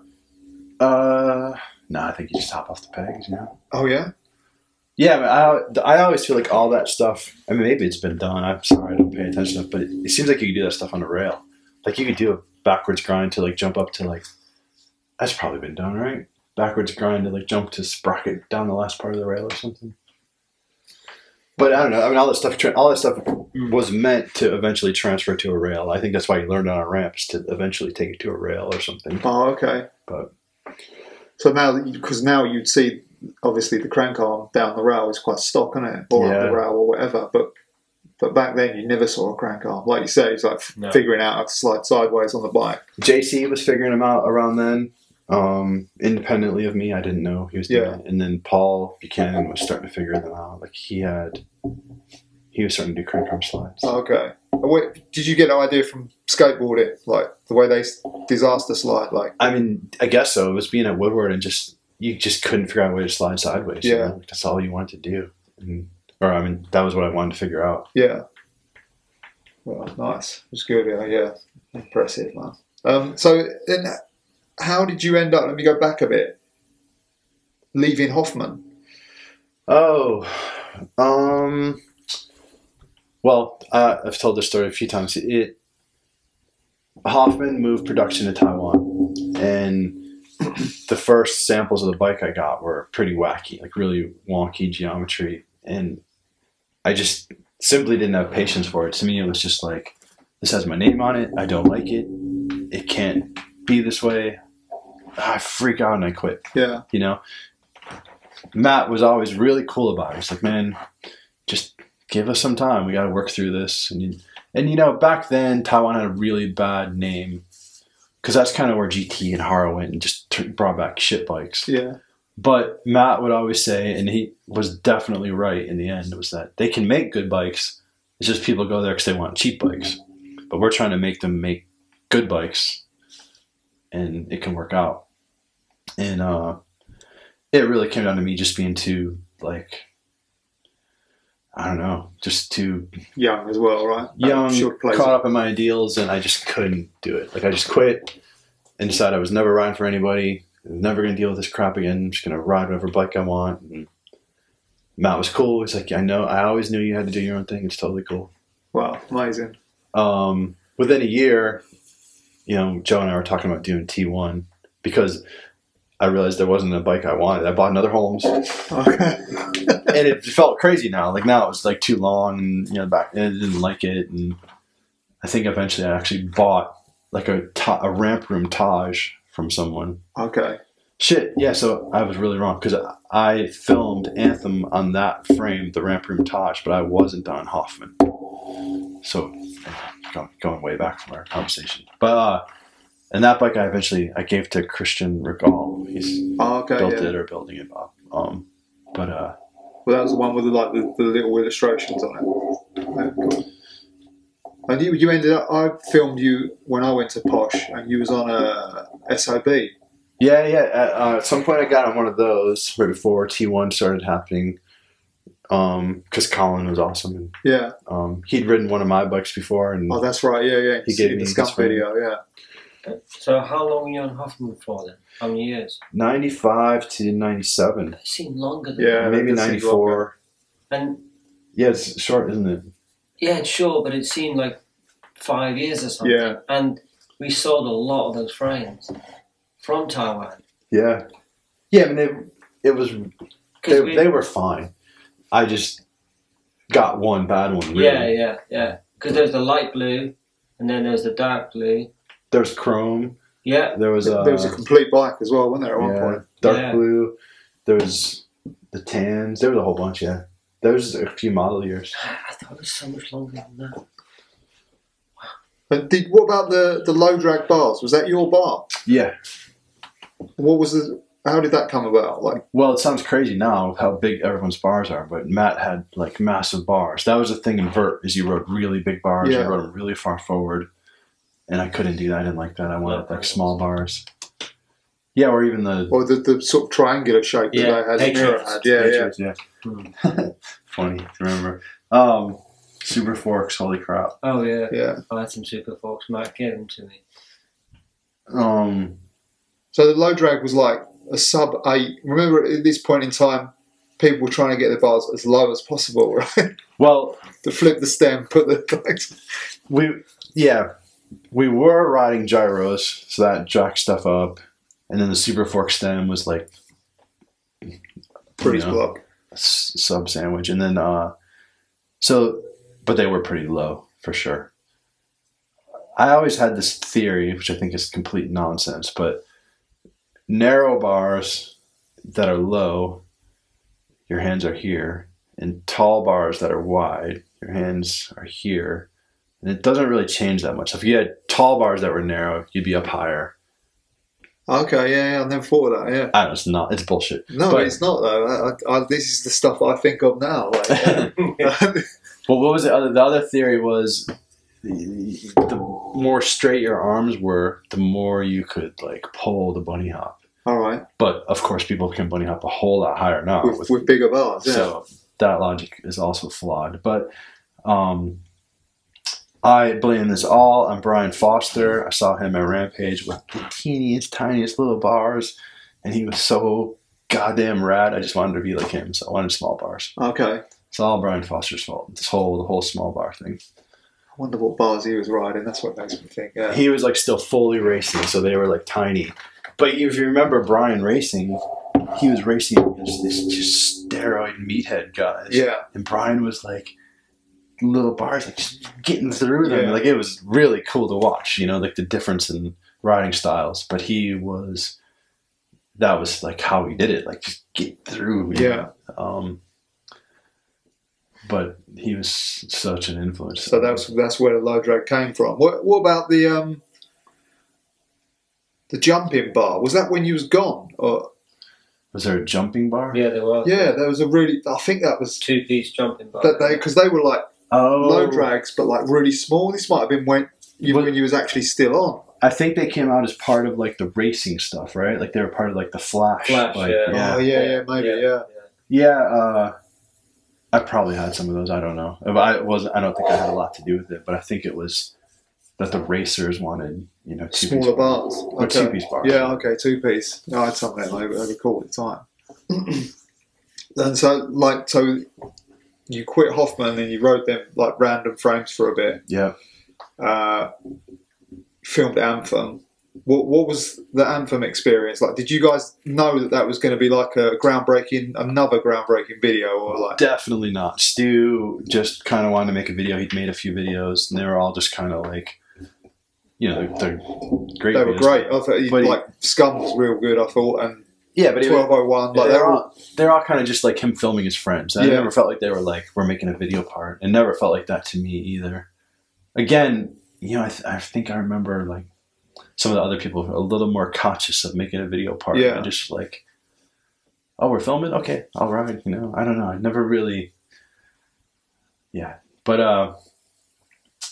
I was definitely around Stu then. Man, Stu was like struggling. He was like selling plasma at blood banks oh, okay. to like eat, Yeah. you know, and like trying to get video equipment to make a video. And like, I'm sure he knows, he's told the story, but like, I think the reason it's black and white is because he just couldn't afford good enough equipment, you know, like that the black and white made it okay. look like better, you know. Yeah, I remember. But how that hard was Stu maxed out his credit. Like he, you know, probably not very much in the way of credit, but like he put everything into making that video, and like it worked out for him. So that was really good. yeah. I thought that was a monumental video for the time, especially as it sort of stripped everything away from. It was just like the next step in like rawness, whereas like a lot of the things at that time was kind of like glitzy and colourful, and that was just like trails, East Coast, right people. Yeah, I thought that was fucking awesome. Yeah, I just wondered if like when he was making it, he knew that was going to be something that people talk about now, which is quite fucking cool. Definitely not. Definitely know that. I vaguely remember even knowing I was filming for a video, you know. So you just rode, yeah, as normal. Okay, cool, man. There was a few times where it was getting close. He's like, let's get the last few clips. I remember that. I remember being like when Joe did a few things that were like some of those gnarly rails, you know? Yeah. But yeah, I'm glad Stu pulled that off. It was a close one. That was, yeah, it was something else, man. And then, like, this is around about the time that T1 is starting to sort of happen, yeah? Yeah, so here I am. I'm up in Bethlehem, hanging out with Joe, and some point we started talking about. You both sponsorless at this point. Yeah, he Bike quit Standard sponsors, finally. yeah. And there just wasn't what we wanted in a bike. You know, it was really that simple. For me, it became a little bigger. Like, it just wasn't what I wanted in the industry too. But, you know, we eventually decided like we we could make the bike we wanted somehow. And so, yeah, that was it. That's how it started. And what did you know what direction this was going to go in before you started, or did you just put like, let's see what happens? We're just going to try this and see what goes on. Oh, we had no idea what we were doing. Yeah, we just knew we wanted to make a better bike, a better frame, and that we wanted to ride, and basically just started from there. Where did the name come from? I had a UGP shirt, and it had like, it was a pretty crazy shirt. It was like 11 colors or something crazy, like it had old school screen print. Yeah. Was that the animals one? Yeah, it's drawing. All these animals are gathered around. They're burning like a person on a cross. Yeah. And then on the very back, there's this little comic, and there's a little bunny pointing at a chalkboard. One of my stupid comics, but he's like explaining that there's only one species that, you know, pollutes the planet, makes war. Yeah. And there's a picture of a person, and he's pointing at it, and he calls them the terrible one. Okay. Like the terrible species, right? Like that's human beings. That's where it came from. We took that name and like made it mean all kinds of different things. But that's the first inception of it. Yeah, it's on a UGP shirt. Yeah. Wow, cool. We had some mom. I remember some mom accusing us of being like devil worshippers, and terrible one was like the devil. And I did some internet search in the Bible, and they call God the terrible one several times in the Bible. All right. This is actually a phrase that we were totally unaware of. I think we really liked the idea of abbreviating T1. Like that just seemed, it was just like a cool logo. Yeah. And so we went with it. And it was definitely Joe who picked it. Like we had this whole list of names, and I'd thrown that on there because of the shirt. And he was like, that's the one. And I kind of was unsure, you know, but that's what we used.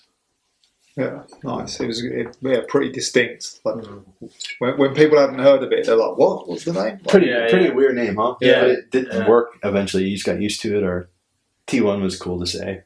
So, and like the art direction was that just a free for all? You just like yeah. I remember the first shirt were like the countdown, right? Yeah. That was just all I could do, really. Yeah. You know, this is all I was capable of. But very passionate about, I mean, we poured everything we had into that for sure. Yeah. We did all the zines and stuff. Yeah, no, it was really cool, yeah. It's more, when I look back at that period of time now, it looks more like a current day company than it did for them, which is pretty weird, like the way everything, do you know what I mean? It was ahead of its time. Yeah, like 20 years ahead. Like, it was just like, it was cool. Yeah. It was a big change. Yeah. And the whole time the Rofels one came out, all that. Yeah, it was all that. just epic, you know. So you use on Rofels 1, you knew that you were doing T1 already. Bikes were already like probably not being welded yet, but everything was underway. Okay. Yeah. And that was like Rofels 1 was another sort of groundbreaker. Like, so that I think there might even be an advert for T1 at the end of Rofels 1, right? I don't know if there's like, it mentions it in the news section. It mentions that it's coming out. Yeah. Mm. And how was that like? That was received, like, I would imagine, with huge enthusiasm. Because I remember like the rumblings and the rumours, and it was like, oh, there's going to be this new company. And oh my gosh. And like, we had so much support. It was phenomenal. Like, first of all, we had no idea what we were doing. People lent us money. Bike shops paid us ahead of time for bikes that weren't even being made yet. I hadn't even seen them. Yeah, knowing it's going to be months, and they would send us money. All our friends helped. Like it was unbelievable. We were shocked, you know, and so inept at the business side. But it thanks to everyone's patience and support, I guess it worked. Yeah. And how was that getting the first like batch of frames? What were they Spooky Dave? Yeah. Runs, Well, I think. Oh, I would hate to get this wrong, but I want to say Dave didn't even quite work there yet, or maybe he was just starting there. Maybe he ended up having to finish them all. because they took forever. Yeah. Yeah, I remember the wait was like they was coming and then they weren't they? Maybe Dave even like came on to like finish them all. But yeah, maybe he was there the whole time. I can't remember. I'm terrible at this. That was a good, but that first batch of frames was really fucking, like the frames come out amazing. They were really sharp and like. They were dialed, yeah. They did, Dave, Spooky, they did a great job. But what was that? Was a combination of what, an STA and a Taj? Probably, we had a King frame. Oh, that's right, too. Joe wrote a King, Yeah. But probably all those really, probably. I mean, I remember us having a Taj and a King on the table and being like, we're going to marry these two. I think the geometry is closer to a King than it is a Taj, if I remember right. Yeah. Shorter back end. Yeah, that's it. And then we did different front end lengths, but I think maybe at first we had the kind of 20.8, I think, the first one, maybe. Yeah, I can't remember. Yeah. And then you had the progression as well. Progression came at some point, I can't remember, but yeah, those. That wasn't long after, was it? It was pretty quick, yeah. So I think, the T1 was October 97, and then Roadfalls was January 98. Yeah. And then I remember Bike Show was April. Yeah, that's right, yeah. And there was a progression at that point.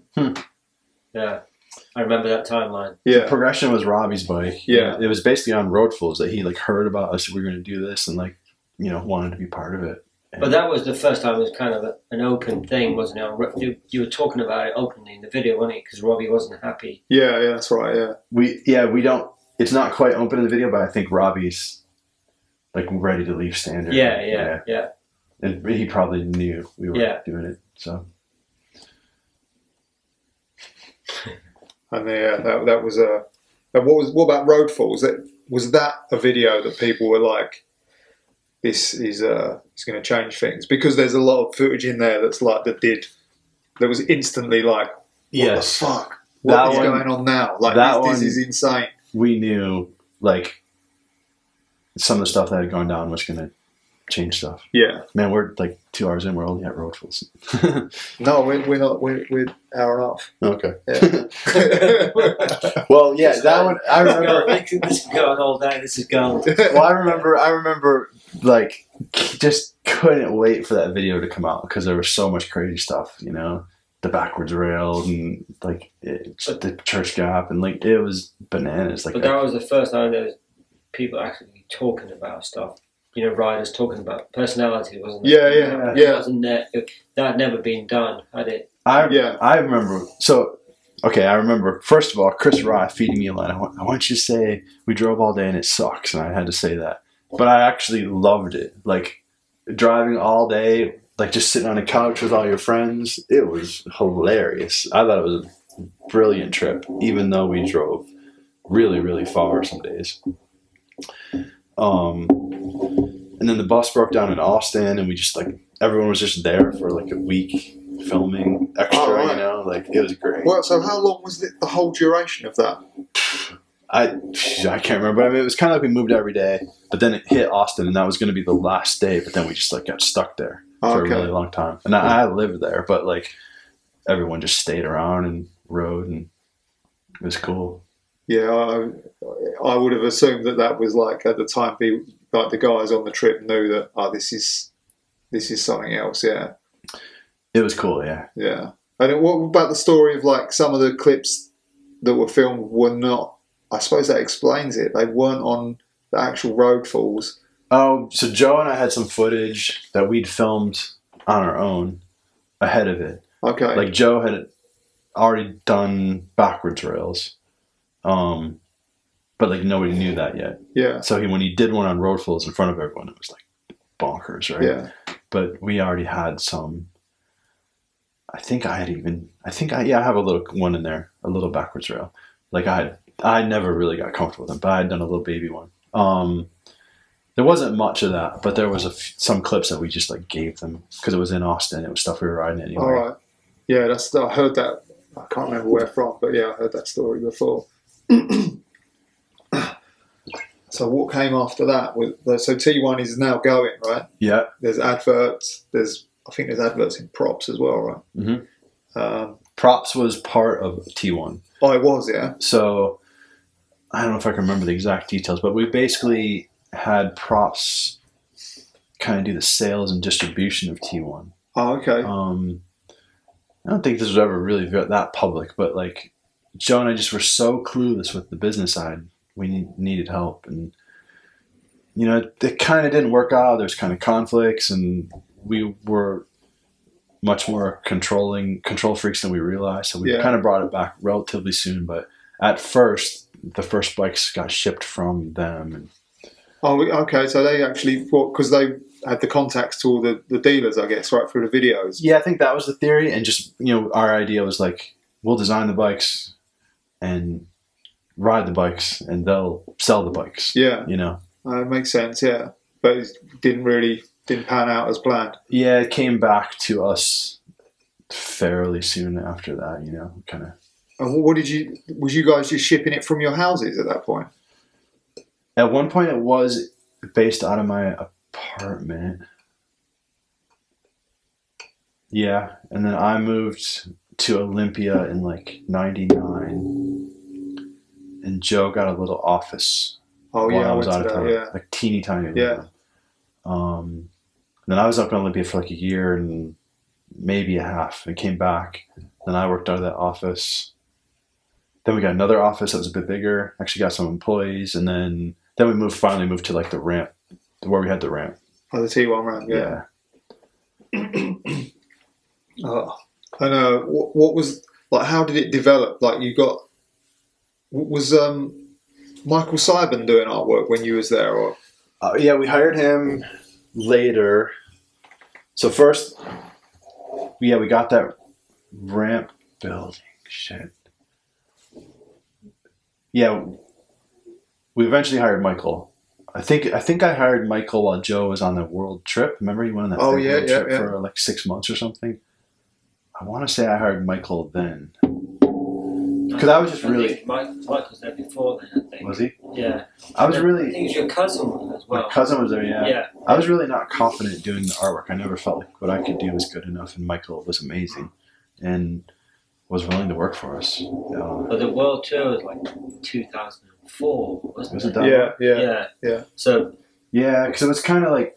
That trip was sort of the catalyst eventually led to me leaving the company.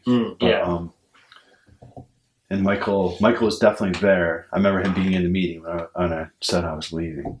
But I remember going, and Michael was there, you were there, Joe, and your cousin. There was 4 of you in the office. Yeah. And that would have been early 2000, I think. That was good times right there. So what T1 logos did you come up with? I mean, I don't know. Who did the circle with a T? That was me, and we did that like early on. I want to say me in it, but I think Joe was like over my shoulder and we were working on it. I mean, all the first ones I did, and then I remember the font was like on the sleeve of the t-shirt, and like the bars as well. That was cool. Yeah. That was just straight Helvetica, I think. Yeah. All the one that was like the first infantry badge. So that was the shield kind of logo. Yeah, it looks like a shield with a upside down one. Yeah, that's it. Yeah, that was another good one. And that one.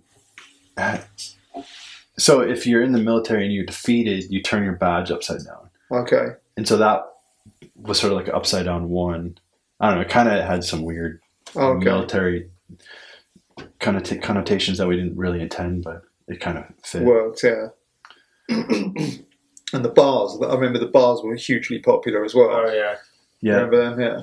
And they were small. They were they reminded me of a Hoffman bar. Who made those bars? So first, Moss built them. Literally like hundreds and hundreds of those bars are sold. Yeah, loads. Yeah. Moss built we them. just couldn't keep them in stock, and they kept on bending as well. Yeah. So that Moeller, you have to get the whole story from Moeller, but I remember hearing some story from him where he was making them, and like knew they were going to bend. Like, knew they weren't as strong as they could be. But, like, they just kept selling. And it's like, I don't understand, you know. That's something story like that. But during that time, the bike was, it was primo T1 bars. Yeah. It was epic, wasn't it? Every bike had that. Yeah. That setup. Well, the bars were fine until you come off or you landed heavy. Yeah. And then I remember the gauge being really thin on the bars. Like, they didn't, even when you looked at them, it was like, they look too thin. Because I had the small ones, quite a few sets, and they seemed like really swept as well, like extra swept. They did have a lot of sweep. Yeah. I think they were like normal thicknesses, like 0.65 or something. Maybe it was that extra sweep that made them like. But what size were they? The small ones were was sub 8, I'd say. Maybe the big ones were like 8. Not even. I don't think the big ones were even 8. There was 2 sizes, weren't there? there? Would have to be 8 though. No, I think they were smaller. Slam bars were 8, weren't they? Yeah, but slam bars were huge at that point in time. Yeah, they were. So I think like one set, maybe the big set, you could probably find out. They're being an old ad. 775. Yeah. And 7.5 maybe. Yeah. Yeah, probably that. Yeah. And I would definitely cut them down. Oh, and the primo thing, like that was another good sort of that. Like Ian said, it went alongside everything at the time. Yeah, that was really cool. Primo was awesome to us. I had like signature tires and grips. Yeah. And eventually they distributed T1. So you was on Primo when you was on Hoffman? No. I got on Primo. When you was on T1? Pretty sure, yeah. Okay. Yeah. Who was that asked you to ride for Primo? Greg what?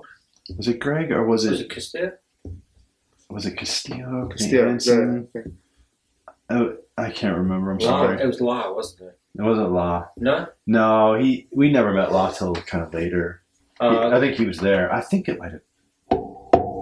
I don't remember. Because at the same time... But Greg was definitely... Sorry. Same time what? Same time, because volume started at the same time, like a year after T1, didn't it? Like 6 months. Yeah, it was close, yeah. It was close, yeah. So those guys left Primo to go and do... So maybe it was like Brian that got me on, and then... And Greg took over. Yeah, I think of Primo, I think of Greg. Like, he was the one who really took care of us. Okay. But, yeah. And we did the T1 pegs. Oh, that's right, yeah. That was a hot product, wasn't it? Yeah. I made those up. I actually found some Haro aluminum peg and like had them machined down and then cut a top tube or a down tube from an old frame and like sleeved it over them. Oh, okay. And to me, it just solved everything. They're lighter, they grind faster because the metal's harder, they have a soft end so they won't screw up ramps. I was really proud of those. Blue and silver. Yeah. Blue ends. There's gold ones too.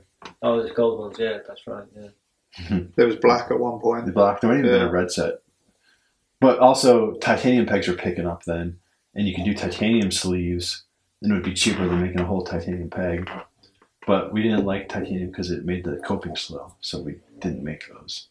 But we had a sample. Well, did they come in singles or as a pair? A pair. That's what I thought, yeah. That's weird, isn't it? To think now that they came in a pair. Lucky it wasn't 4 back then. And what, the tyre, I remember the original tyre they made that didn't work or something. You remember? So that? I think I had 4 Primo tires because we would do front and a back. Yeah, and there was one. Gosh, this is not a good record for me of my designing capabilities, but it looked cool. But then when I actually rode it, it had like a center tread that in my mind would make it faster than going straight, but then you could roll off that to get grip, but it would like actually you'd kind of like it just wobble. Yeah, like on a ramp, you'd almost like slip when it went off that center tread. So that protruded the actual circle. Yeah, nothing like wrapped off it. You know, Okay. like usually on a center tread, you have it kind of wrap around to like hold it together. And this was just like, when it inflated, it'd just be like this little mohawk sticking up. And it kind of, and I hated it so much that I like demanded they make a new one. And they did. And what was the one after it? There was another one that had like a whole bunch of little like...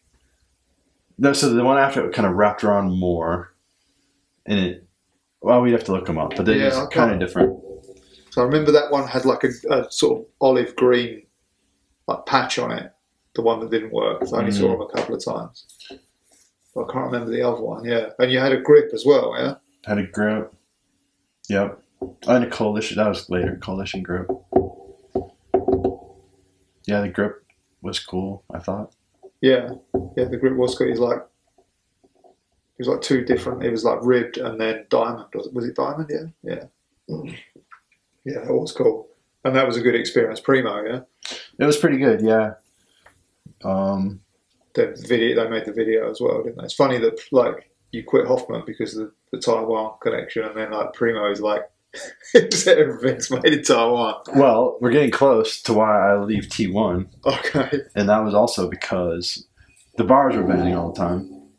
And this is about time some companies were coming out with bars made in Taiwan. And like Odyssey had the race fork. Yeah. Made in Taiwan. Super light, super strong, unbelievably strong at the time for how light it was. And bars from Taiwan were, half the price, but were stronger. And frames were starting to get good. Your frames were coming in, and like Sandy was on them, and they were like perfectly okay. And they were cheaper. And so all of a sudden, to me, the reason we were doing T1 was to make the best stuff we could was becoming an issue because there was better stuff now coming from overseas than we could make. Like we talked to our handlebar maker at the time, the tubing supplier. We want to do butted bars. Like remember all the bars were getting like super butted all over, like 11 butted bars. And they were like, oh yeah, we could do that, but it'd be like $200 just for the tubing, And it was like, well, shoot, they're cheaper, they're lighter, they're stronger. What are we doing? And that became like a point of conflict for me and Joe. Oh, okay. Because if we could make it better somewhere else, then we had to do that. It wasn't about being made in America. That was not the point for me. And I don't really think it was for him, but he just wanted to have more control. Yeah. And he was probably right. Like going to Taiwan is a big step, and we can't like run over to the factory and look at stuff. Yeah. So anyway, eventually I came around to the stuff made in Taiwan, and certainly came around to even more so nowadays. Yeah. Working for a bike company. Yeah. Well, I think they've got better at making stuff as well, haven't they? So. Yeah, and I think Matt was right. I mean, I think they always could have made good stuff. It's just people went there because it was cheap. Yeah. And they wanted the lowest possible price. They didn't care about quality. Yeah, they wanted cheap stuff, so they got cheap stuff. Yeah. But I mean, I've been to the factories now, and they're no offense to the American factories I've been to, but they're way nicer, and they can do a whole lot better work than just like extruding custom tubes on demand. Like we can't do that here. Yeah. And was there any Primo products that you got offered that never came out? No, they wanted. I think the super tenderizer, one of those pedals was I wanted to do a pedal, and they kind of just like designed one for me, and I hated that pedal. It was like too big and blocky. Okay. So that was maybe going to be my pedal, but I tell you, I didn't want my name on it. But there was Primo Pro stuff, wasn't there? Primo Pro pedal that came out. Yeah, that was really blocky, wasn't it? That was worse. Yeah. Yeah, it was maybe that one. It was kind of right around then when I left. There was that Primo. There was Primo and there was Primo Pro stuff. Was a lot of Primo Pro stuff US made, I think? No. Was the bars not US made, or are they just better? They did do some US made bars, I think. I've got some recollection of Primo making something in the US, but I don't know what. You're right. There was something. I don't remember that, but can you remember how the Primo thing came to an end? Like what happened there? Oh, I know how it came to an end, but do you? I don't remember. Yeah, I got it. Greg Walsh. He left and started Coalition. Yeah.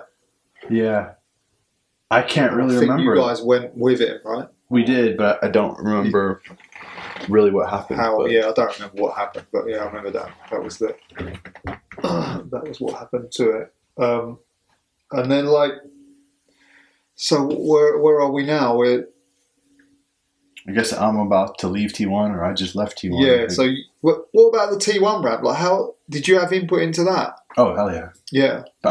built a lot of it, or like at least did what I could. I let Corrigan and Wessel and those guys build it. And how did that like evolve? Like was that just you just thought that was gonna be a single ramp, and then or did you always have ideas as like this is gonna expand into something else? It was a single ramp, and then definitely this happened while Joe was on that world tour. I decided we could bowl in the back part. Okay. And then from there we realized we could just keep going. And why not? Like, it seemed like no one was upset that we had a ramp right downtown, so we just went with it. Yeah, what a special place! Like, holy cow! It was the best ramp ever, as far as I'm ever got to ride, and just loved it. And just like the location, right downtown in the heart of Austin, and but secret somehow. Yeah. And like, we had bands play there, and we just had everyone over, and like, I mean, it was just a cool place to like hang out. The building as well. Yeah, even if you weren't riding, it was just like a good place to be. It was really, really special. It was epic. And there was like a lot of land there as well, wasn't there? Like, no, I mean, we filled up the entire backyard. But I mean, that's what I mean. Like, like there was a lot of land to play with. Like, yeah, the right amount. Like, we filled it all with a ramp by the end, and there wasn't any more room, but it was like plenty big enough. Yeah, place that was like the dream spot at one point, when it was like everyone that would be on the videos, and every person would be like, "I need to go to the team." Yeah, it was a must. It was on the list, wasn't it? Yeah, you had to go there. It was worth it. I mean, I could ride that thing every single day, never get bored. Yeah, it was wonderful.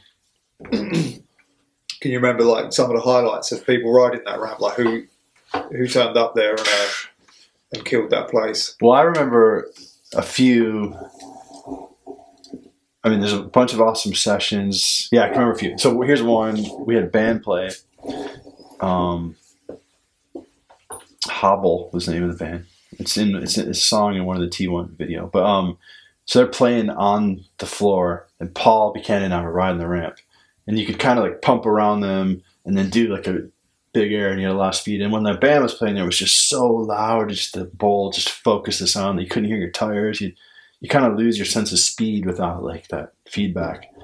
And Paul and I were both of us just blasting and like really inspired by the music. And it was just a really good moment with Paul, because he never really got to ride with Paul. And yeah. It was both of us riding. It was really cool. And the other ones, I distinctly remember riding with Chase Hawk, and he was still a little kid, Chase Hawk. And we used to play like a game of bike on the ramp, and I could usually get him on some old school trick that he'd never heard of. It's cool. And he'd come around, and he'd come around here and there, and then all of a sudden, he was just better than any of us. And I was like, "What happened?" Like, I ride here every single day. How did this happen? But Chase just suddenly went from being really good, Chase, to now he's doing his own thing, and it's turned up, and that was really amazing to see. Yeah.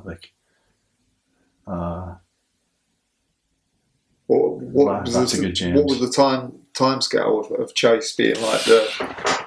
Got me, man. Yeah, I don't know. It must be a few years though, right? Like, yeah. It turned up pretty quick, and it just seemed like it came out of nowhere. Like, there's Chase. I can beat him in a game of bike, and then boom. Yeah, he's better than all of us. Who was there was two brothers that used to ride there that were real good as well. Yeah.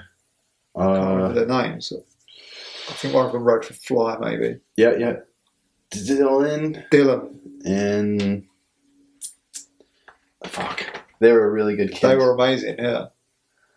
This isn't an insult to them. My memory's just bad. But yeah, they were awesome. And like, so after you left T1, like, you still lived in Austin for a bit, or? Yeah. And what you end up on Odyssey at some point? End up on Odyssey after Coalition. I don't remember what happened to Coalition. I think it just faded out, didn't it?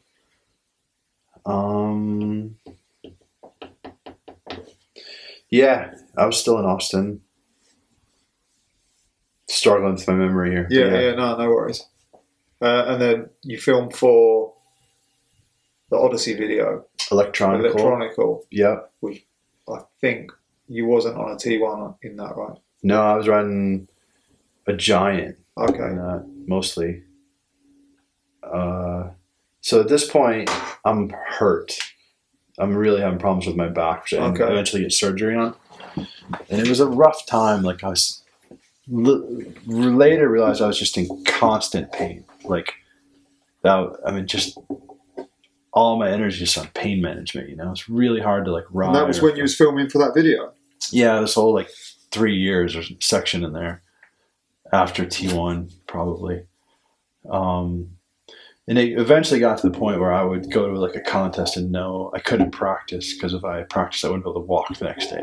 So I'd have to just like do my run, and it was not pleasant, you know. Like it was just pain, but I didn't really even realize it was just so constant that it was just there. But that's sort of when the Giant thing came in because that's right when I started. I can tell this whole story. I found a old granny bike with a basket on it in a dumpster. Pulled out a dumpster and I was hurt, you know, but I could ride this thing to the grocery store. And I realized that I really enjoyed that, just riding down the street. It was actually really cool because all of a sudden you're like, you don't have to do tricks. You don't have to think about doing stuff on this rickety old bike. You just go back to the very core of just riding a bike and how good that feels. Yeah. And it actually changed my riding. I made a point to like focus on doing more stuff that simply felt good, that was really simple rather than trying to do a lot of tricks. But anyway, then I had a friend at Giant and I hit him up for like a road bike or something, thinking I was kind of hurting, couldn't ride that much, but I could like at least get exercise. Yeah. I liked that. So then I got like a mountain bike and I liked that. And then I got like a fixed gear bike and I didn't like that so much. But the point was I was buying bikes from Giant and then they offered to sponsor me. And I was like, well, this is like fucks up my whole thing. Like I never rode for a corporate company, but I just bought their bike. So I obviously like support their products. It really messed with my head. But I was done with T1. I kind of felt done in the sport as an influence because I was like hurt so bad and felt old and like, but I could ride. And we had talked about like I would go to different events, go to mountain bike events, go to road bike events, and just like experience those other types of cycling, which I was realizing I enjoyed. This all made sense to me at the time, but I know that me riding for Giant was a very weird thing, and it ended up being very weird. It only lasted like a year and a half. But so that's how that happened. I ended up getting fired via a letter with my name spelled wrong. It was real weird riding for them. But what was the frame? They made it was like the frame Corey Bowen rode. Oh, okay. It was actually pretty good. And it was like just like a race frame. And what They did have a thing going. I don't remember. Yeah, they had Mosh, didn't they? I remember Mosh, but I don't remember like them having anything else. So Corey rode for Giant Heath Pinter, and actually they had both had T1s. I think like it was basically a T1 Geo. Oh, okay. But like made in China. It was the first China bike I'd ever ridden, and it was fine. Yeah, it weirded me out. He was running that program. I can't remember his name. Well, Mike Ardelean was at first, but he kind of left almost right when I started.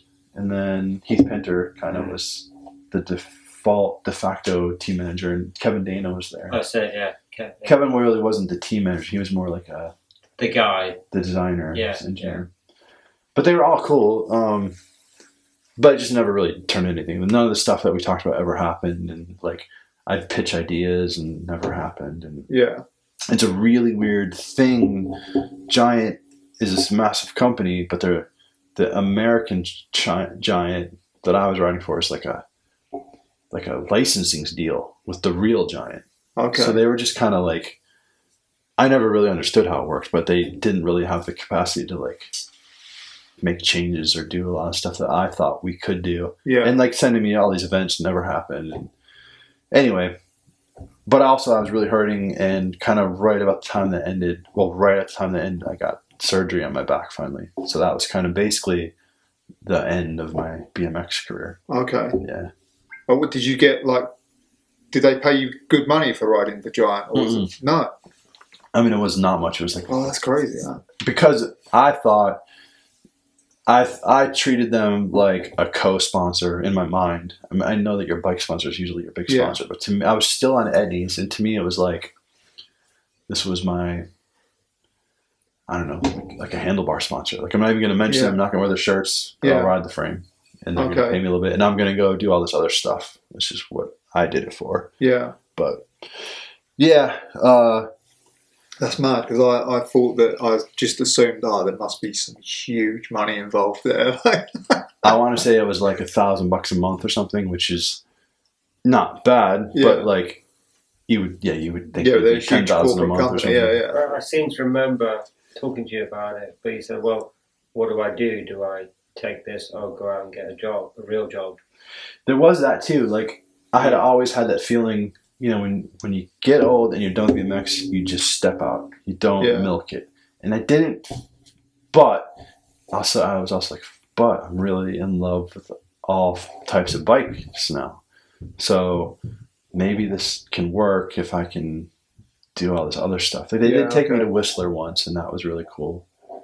But you weren't that old. You were 34? I was 36. 36. 36 when I had surgery, so probably like 35. Yeah. But I was in so much pain. Yeah, that was the issue, wasn't it? It felt like it was over, you know, like I was never going to be able to push it again. The only like... When did that start? When did you start getting that problem? A few years before that, like I had a really bad crash on T1 where it was like one of those alley grinds where I landed on one hip and you're going backwards on this weird angle, and it just twisted my back super hard and tore a bunch of discs in the lower back quite badly. And it just never got better. I mean, I tried everything, you know, like with all these different doctors, and eventually down the line you end up at a surgeon who tells you need surgery. Did you, before you injured your back, did you ever feel like the pressure of like, I'm getting too old to be pro, or no? No, the only thing I felt, though, was that I was starting to get a little jaded on the travel side, you know, like, which is the job side, right? Like, I just want to stay home and ride T1. Like, I'm like, this is it. Yeah. I go to contests and I don't get to ride very much because there's so many people, and, you know, but I can stay here and ride all day, every day, and that's what I want to do. So that was the only side of it, but no, the riding side never was a job and never was an issue. It was more the travel side. Okay. Well, interesting. That's kind of like what people do now, isn't it? When they get to a certain age, you just want to ride my own path. Yeah, I think at that point you'd been on the road since 90. Yeah. You've been on the road for 10 years. 10 plus years. Yeah, more than that, yeah. And yeah, I think there was some slight changes too. Like Eddie's was starting. It was not a big thing, but like a few times a year they'd want us to go do some demo or something. Yeah, just a few things I kind of didn't want to do, and I kind of always never. But it was a different kind of traveling to what the guys are doing now. They're going to a city, going to an Airbnb and riding every day with their friends. You were going to do demos to a contest or whatever. It was a different kind of traveling. And you were there just for that weekend and you were gone. Yeah. And then the next place, you know? Yeah, I'm kind of making up for that now. I'm trying to travel more and like see some of the places I just like saw an arena and like went home. Yeah. And but that, I mean, I never was jaded on the riding, but I got a little jaded on the, those responsibilities. Yeah, that's cool. You still love to do the act of. Yeah, I kept it. I fought for that, like I turned down bigger salaries and money so that I could keep it how I wanted it. Yeah. Who were some of the companies that tried to get you on board? Oh wow! That you turned down. Well, really early on, it was like GT, like Woody Hitson. Okay. I don't know. That would have been big money, but it would have been more than I was making. Yeah. But it would have been a shitload of shows and stuff I didn't want to do. And then there was, I don't know, there was companies that would want you to be in the X Games and kind of want to base part of your salary on X Games performance, and I would just flat out refuse. Yeah. Well, any sunglasses sponsors come your way? No, they didn't. Okay. I remember, I think it was like Fox, when we rode for Fox. They it was Fox or Giant. One of them wrote a contract. And I remember them saying, like, normally our contracts are like 20 pages long, and you got to do this, you got to do that, you got to wear a shirt at all times. And your contract is 1 page, and it basically just says, you do you, and we'll support you. Like, that was like the kind of stuff I would get, which, you know, isn't how it was for other people. But compare like my Fox contract to like Mirra's Fox contract, and I bet there was, you know, more numbers on there. Well, understandably so, of course. Aside from the fact that he was Dave Mirra, like he was gonna do the stuff that I just had to do it my own way. But Fox at one point were quite tied in with T1, wasn't they? I think, didn't you have like pants or something like? No, I don't think we had that, but I thought you had like T1 cargos. Was that? I think it was just because Robbie. Paul was on Fox as well because they had that poster. They sponsor our whole team. The poster was the big poster, wasn't it? Yeah, there was like like the team. Yeah, picture. Yeah. They wanted to sponsor. I don't know. I think they wanted to sponsor me and Joe specifically, but we demanded they sponsor the whole team. Oh, okay. So, I mean, it was cool. Yeah, I mean, this was John Fox, who's like awesome, and he was kind of designing the clothes, and he had this real different approach from the rest of the brand, which was, you know, very racing focused brand. And he wanted to like do more lifestyle, so he like kind of latched onto us.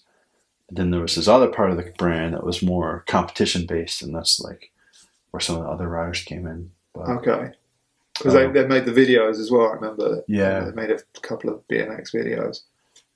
It was good. We didn't really fit in the end, but like they were good to us. Yeah, nice. I think it might have been Lee Reynolds was designing some of that stuff as well at that point. Was he? Yeah. I interviewed him recently. He said he worked there at that period of time. Yeah, he didn't specifically say the T1 period, but it fitted into what you're saying. Yeah, interesting. Well, it was kind of a transition phase for them where they were coming out of that sort of motocross, metal militia, crusty demons of dirt kind of world. It was all like Vegas-y chrome shirt stuff into like actual casual clothes. Yeah. And so we were kind of on, you know, we were starting to get like cooler clothes. But at first it started out with this like just motocross stuff that we just wouldn't want to touch. You know? Yeah. But then John's like design started coming in and got better. Nice. Yeah. Who were some of the riders that like in the sort of late 90s, early 2000s that you sort of looked at as good? Who was doing good riding for you like at that period of time, like in that for me a very important late time. 90s, 2000. Oh my gosh, it's so specific. Mr. Ian Morris, of course, our guest host. Definitely. I mean, backyard videos were huge. Okay, so you used to get the UK videos there? Because I came over here, yeah. Like, okay. And like I was excited to show them to other people, you know, that didn't get to see them. But you know, I was spending a lot of time at Woodward around that time, and so it was like those dudes who were at Woodward. There was Kimler and Joe Rich and I don't know, you know, Van came around at some point there. Garrett Burns, Hoffman, of course, was always Hoffman. Always, Miron. So kind of like the people that I would expect anyway. Yeah, but what trail wise, like that, because that was like a kind of a different kind of thing that sort of happened a bit after. Yeah, I mean, I got to spend this time at Posh, you know, and just amazing there. Yeah, and every one of those dudes, like Posh reminded me a little bit of Austin in a way, because it was these guys who mostly rode and were awesome, but like they weren't getting paid for it. They weren't really even trying to do the stuff that would get you paid for it. They just wanted to ride every day, and that was very inspiring. You know, like I wanted to keep that, even though I was getting paid for it and it wasn't my job. I wanted to remember, no, it's cool to just go through the trails and do turn bars. Yeah. Like, don't forget that. Like, remember how good that feels and keep doing it. Yeah. Do you think that added to your riding for them couple of years at Posh? Like, do you think that developed what you was doing? Hell yeah. I mean, you guys, like you and Joe, like, I remember for me, I'd watch I'd watch people ride like wooden stuff, and they'd ride it very like freestyle. And then at some point when like trail riding became a bit of a thing, you guys rode the wooden stuff like it was trails, and it just changed it. And that's kind of how I ride now, or I've tried to ride now, or just kind of what developed. It was a different type of ramp ride. Totally different, yeah. And I think, well, the whole bike changed as well. You changed the whole bikes as well. Yeah. Because the front brake was going. Yeah. The front brake was off, the 2 pegs were on, or no pegs. And a dirt tyre on the front. Yeah. The V-Monster was, you know. And that must have been around that sort of time that you guys were hitting Posh, like that's kind of developed into something else, I would guess. Maybe I'm wrong, but like... Oh, yeah, I mean, that dirt jumping, and Posh especially, because even the dudes who were just the dirt jumpers could, like, ride street still, and they were really good bike handlers, and that was a big influence on me. Yeah. Like, because I went to the early Posh, too, like, before I lived there, and just was kind of amazed that there was these, like, racers who could hit jumps and, like, do rails and stuff. And,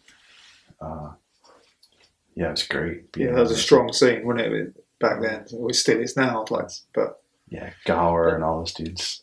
Just thinking back to the time, the T1, you know, sort of 97. So when did it end? 2004, 5? For me, yeah. It was, you know, if you think about that time scale now, 6 years, 5, 6 years, whatever. But it's a hell of a lot of impact in that time. You know what I mean?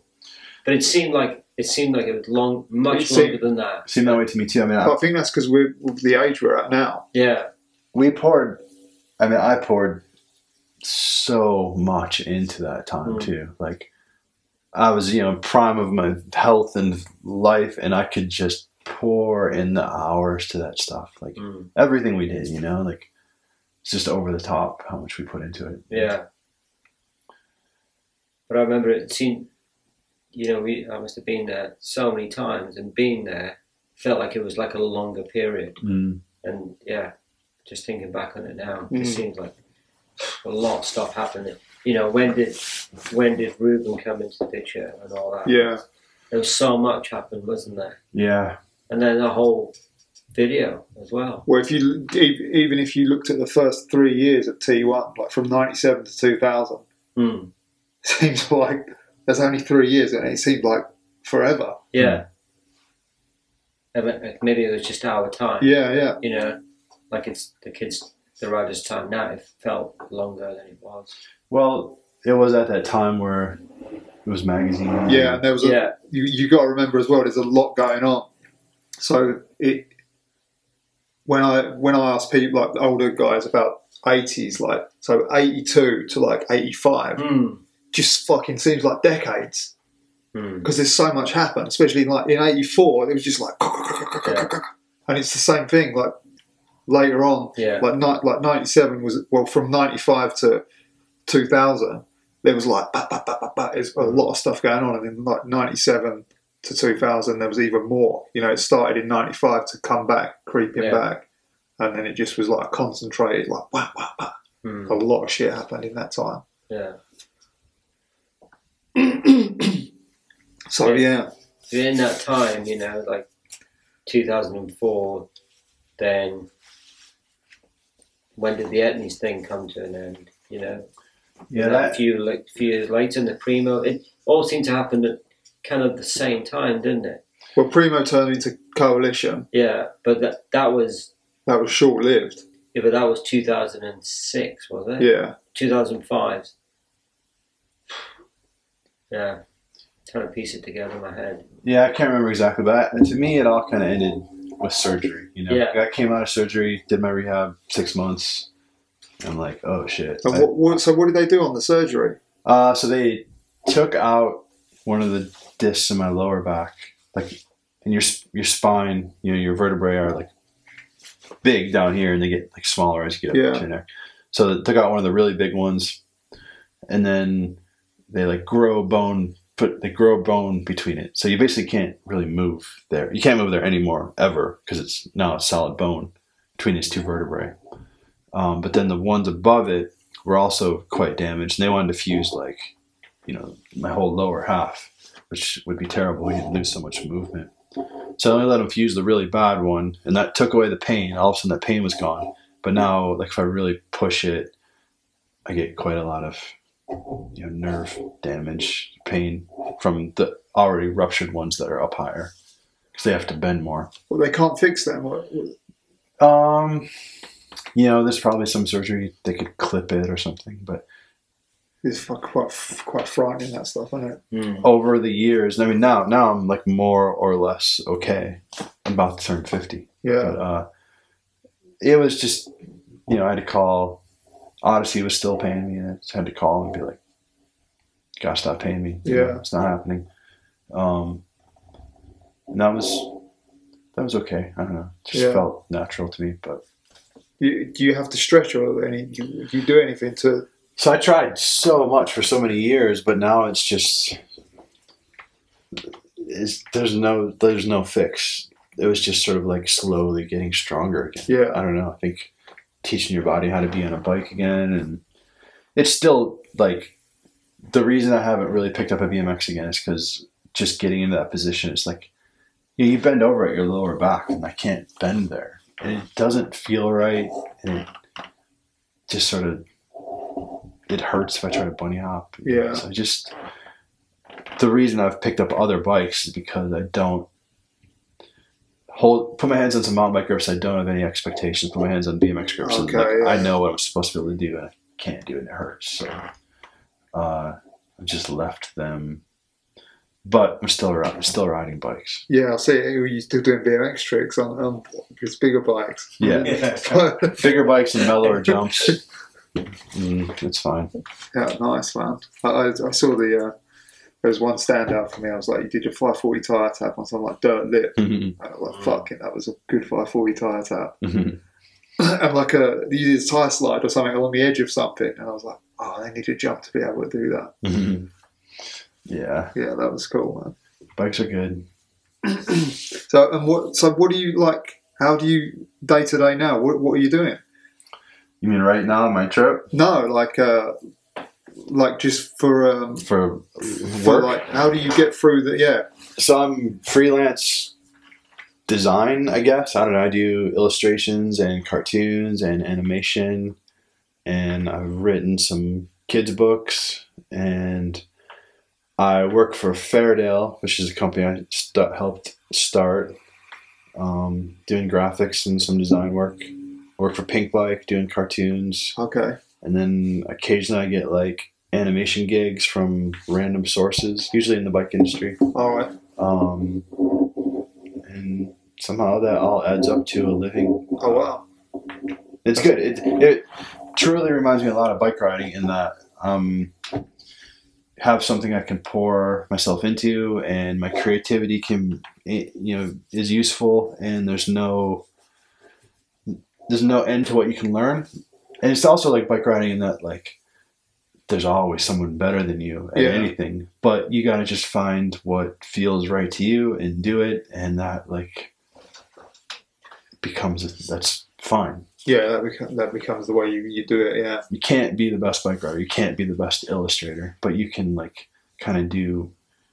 If you can find your own thing to do, like, and it feels good, like that's cool. Nice. And now you're in the UK. Got the boat from the US. Rode halfway through America. Yeah. Okay, so people that haven't been following me too closely, I sold my house a few months ago. Sold everything I owned, got in my car, started driving. That got boring, so I sold my car on the side of the road, hopped on a plane. I went to Whistler, big mountain bike park. Spent 2.5 months there riding mountain bikes down hills, riding up chairlifts. That was awesome. I don't care what kind of bikes you're into, riding down a hill is fun at all times. So that was great. Then I flew back, visited my aunt and some family and my mom and stepdad in Detroit. And I pedaled from Detroit to Brooklyn, which was a 12-day ride for me. Got on a big cruise boat and showed up in England, rode away from the docks, and now I'm here. And I'm about to head over to the Netherlands tomorrow. Fucking sweet, man. Yeah, I'm gonna like ride around for the next 2 months or so, and then I don't really know. I don't have a home. I don't really know where I want to live. I'm trying to figure that out, but I'm really open. And right now, I'm just really happy traveling, and I'm like working from the road. Excellent. It's pretty cool. Have you got a return ticket on that boat, or you don't know? You're getting back yet? I got a flight. Okay. I kind of needed one to like. Yeah, I don't think you can show up in England without a return. Oh, no, that's what I thought. Yeah. Yeah, I have a flight like kind of middle October back to Detroit, and then I don't know. I'm kicking around. I might go down to Austin, see some friends. Kicking around, going to New Zealand for the winter. I'm just sort of open. We'll see what happens. Cruising. Nice. Yeah. Cool, man. Well, I'm good if you are. Yeah, you got anything else? Yeah, I mean, yeah, it's good. That was fucking awesome, man. Yeah, it was sick. All right. Thank you, guys. That was the early bit I wanted to know about. Hello. Right. So we've just got a Patreon page. We've been doing this show for nearly 2 years, and it will remain free, and it has always been free. But if you want to become a supporter or send something our way, go to our Patreon page. I think there's 4 tiers. There's a lot of benefits to most of the tiers. Thanks for your support and thanks for listening. We're going to try and do more of these if we can get the right amount of funding back in. So if you can support, please do. Thanks. See ya.